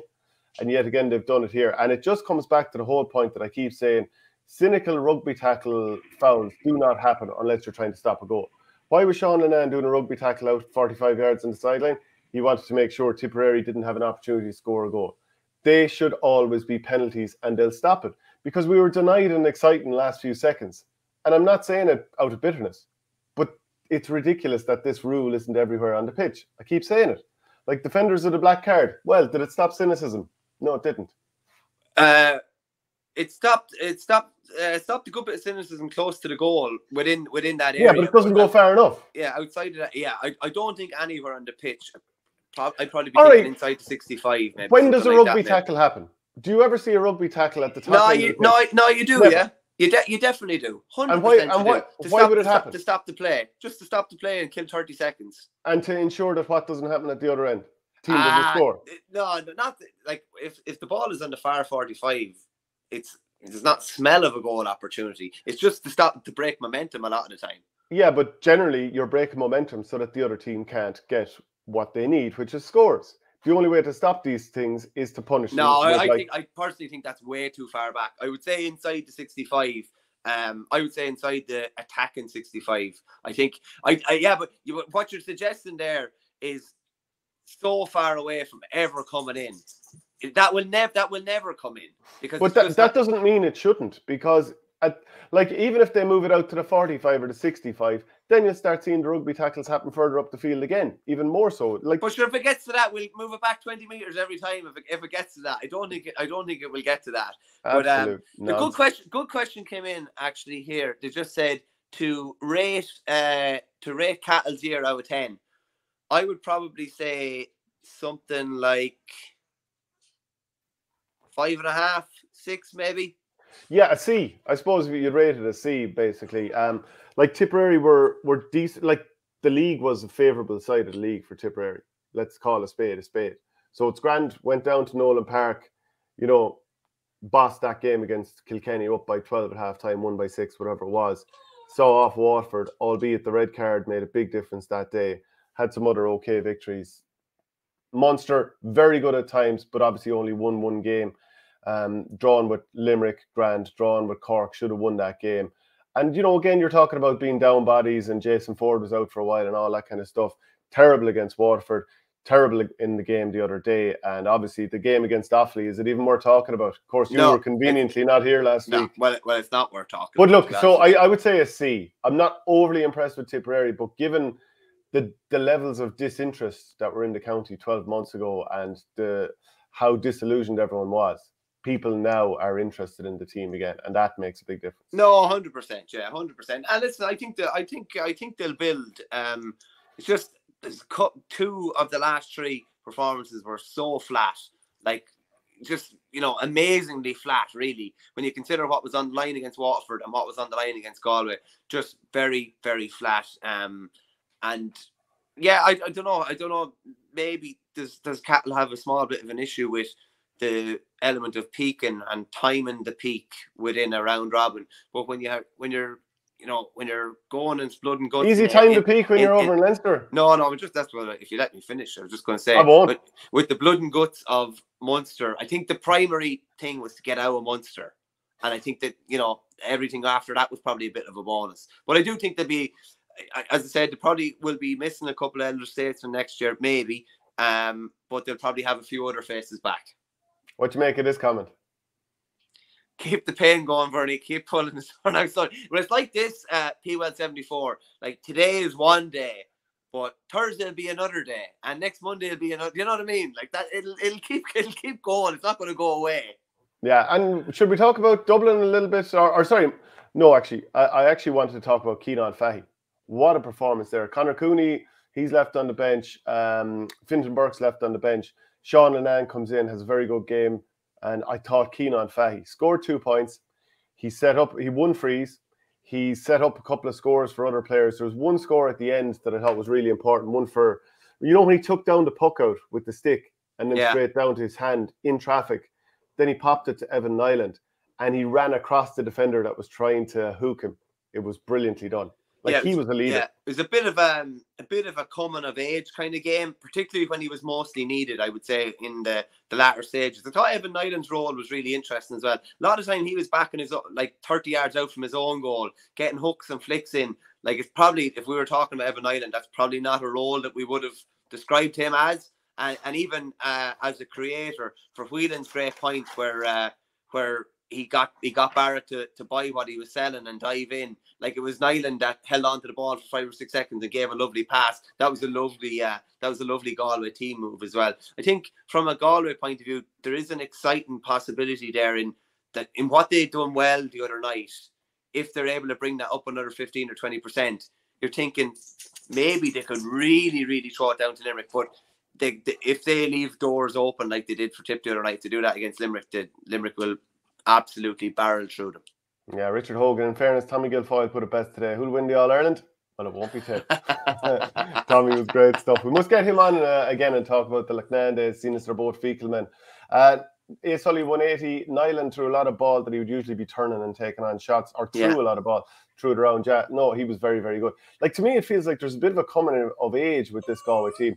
Henry Shefflin would probably have been disappointed not to get big championship wins or win a Leinster title in his first 2 seasons or 1.5 seasons up to now. But now you look at this forward line, and Brian Kincannon didn't really get it done the other day, and he's a good player. Like, look, I had him down for an All-Star in 2020, which he didn't get, but I would have had him in the running for that. But you look at Kevin Cooney now, he's becoming a real focal point. The last 15 minutes of Leinster final, I thought early on in this game especially, set up a great goal chance for Conor Whelan that he should have finished. And you know what's great? He doesn't need to score. And I know he took on a couple of shots, but those sort of players are crucial, creators. Yeah, so Kevin Cooney, Evan Nyland, Keenan Fahy now. I mean, a year ago we were talking about that stamp he did in the Leinster final and, the frustration around that and, what will we get out of him? But now he looks like a serious player. Sean Lennon, like that was, I would have thought, he's a bit of an all-hurler. I don't mean that in a bad way, but, he's a hurler. I would have thought Evan Nyland, he's a hurler. But Lennon showed a bit of grit, a bit of dirt when it was required, the rugby tackle, pulling and dragging the jersey out of Noel McGrath. He wasn't just going to let him do a bit of hurling. So Shefflin has brought a little bit of ignorance, a bit of steel to these lads. And I mean the only thing is, Shane, like it was the same against Cork last year. There was a bit of steel when their backs were to the wall. Do you know what I mean? Do their backs need to be to the wall to produce that type of performance? There's going to be a bit of expectation coming into the Limerick game. With expectation comes a bit of pressure. Are they going to you know, I know they played well in last year's All-Ireland semi-final, but like, why do their backs need to be to the wall for the real Galway to stand up? Do you know what I mean? And that's the big question going into the semi-final now. Yeah, that bot asked me, Shane, would your view on cynicism be the same if a Tipperary player pulled down a Clare player 45 yards out from the goal? Bernie, I think you would say across the board that whether it's a Tip person being on the wrong end of it or the right end of it, I do call it out. Like, people were on about earlier in the year that I was giving out about head-high challenges from Limerick or whoever. Ronan Maher did the one on, was it Darragh Fitzgibbon? Straight away I tweeted, yeah, that should be a red card. So I think I'm pretty consistent with these things. No, he's consistent on that. He's a little more passionate when there's a Tipperary man in box, but he's consistent in fairness. Yeah. Is Ratton we haven't covered? No, we haven't done our go of the week yet, actually. Oh. Yeah, and like I would go off the beaten track a small bit. I thought Conor Whelan was brilliant the other night for Galway, don't get me wrong, but I thought Cottle Mannion totally dictated the game. Now, partly was that he let him dictate the game, which is amazing, really. How you could leave probably the best distributor on the pitch, how you could leave him free. Like, even if Callan or Keogh occupied Mannion and left one of the other lads free, left Grealish free or left Morrissey free, you'd say something. But I thought Cottle Mannion totally dictated the game. Someone said to me there recently, could Cottle Mannion play 6 for Galway? And I was thinking, oh, jeez, I don't know, could he? He could probably definitely play a modern 6 for Galway now, I'd say, the way he's playing at the moment. So be Cottle Mannion in the hurling for me anyway. Yeah, it would be Keenan Fahy for me. I just thought he was absolutely brilliant. Like Conor Whelan, I know he scored, 1-4 from play, and that's franking his form from 1-6 in the Leinster final, and he's now probably favoured for hurler of the year. But to me, Keenan Fahy, to produce that performance when you've been sitting on the bench, and Liam Kerr in the football, 3-2 in the Tailteann Cup semi-final. I know Laois were fairly pitiful, but that's fair going. Yeah, Conor McCarthy for me, and I just think the way he plays now, the fact that he's a wing back, like I remember seeing him in Sigerson finals for UCD, like he's a left-footed wizard, corner forward. But the way football has changed now, he's as effective as an attacker playing wing back as he is as a corner forward, kind of where he would be bottled up. Thought he was brilliant, and he definitely had a couple of game-changing moments. And Adrian McGrath says, Tip missing lads, none of them are any better than the lads that are there. Raymond Gilburn says, question for Verney, when was the last time the Limerick hurlers covered the handicap in a championship hurling match? Oh, fair question. Definitely hasn't been this year anyway, in a championship match. Wouldn't have been really last year either. Yeah, no, that's what I was saying. The last 9 games, the biggest winning margin in championship, I think, has been 3. Oh, wait, no, and that could have been after extra time in Munster final last year. It's like 2-2, 1-1. I said it was clutch, and it is clutch, but there's also an element of hanging on. Yeah. And that's why, yeah, Limerick are favourites to win the All-Ireland. Would you be that surprised if they're beaten in semi-final? You wouldn't. Sorry, 3 points was against Galway in the All-Ireland semi-final last year. And that's been their biggest winning margin in the last 9 games. I think that's what makes the semi-final so exciting. Would you be that surprised if it was an all-Leinster final? You wouldn't be. Would you be surprised if it was an all-Munster final? No. Would you be surprised if it was the same pairing as last year? No. And that's why it's great to have 2 weeks to build up to it. There's so many fascinating kind of ponderables. Yeah, and Raymond Gilburn says the first round against Cork in 2022. Yeah, I was down there at that game in Páirc Uí Chaoimh, and they absolutely battered them. Pegleg Lonergan says, question for the Tip man, who will retire from Tip, do you reckon? I would imagine that, like Seamus Callan knows Tipperary nothing, he'll be 35 later in the year. A lot going on personally as well, like between business and work and all that, you know, all that kind of stuff. So I'd imagine he probably will. I'd say Bonner Maher's a bit of a 50-50. I'd imagine no player likes to go out, you know, when you don't have an opportunity to play in the last game. So I'd say that would be quite frustrating for him. I'd imagine Noel McGrath will stay on for 1 more year. And after that, I don't think anybody. I think the age profile is relatively strong beyond that. So that would be my guess. Like Tipperary owe Seamus Callan a huge debt of gratitude for the career that he's had so far. So, but it'll still be up to him. Would you have any thoughts on that? No, I'd imagine Noel would stay, and the fact that he was captain this year, and like he played as good a hurling this year as he has in the last 5 or 6 years. So I'd be surprised if he didn't stay on. The other 2 lads might go. Seamus has had a horrible time with injury the last couple of years. Even this year, he had the medial ligament in his knee. He hasn't really had a clean run in 4 or 5 seasons. Probably hasn't had a clean run since he was hurler of the year, being honest. And final thing then, I suppose, that dog yours is going mad, isn't he? He's moving around here a small bit. He was over at the door making noise. So I just have him over beside me and rubbing him down with my hand there to keep him quiet. Right, you have a few nappies to go and change now, have you? I surely do. Go on, I'll chat to you Thursday. Okay, that's it from the show today. If you want to get the audio pod, go to patreon.com/OurGame. We're brought to you by orgaretro.com. Use the promo code OurGame, you'll get 15% off. Also, if you want a club fundraiser run for you, please do get on to us, events@ourgame.ie, and we'll give you information on how. We'll see you all on Thursday.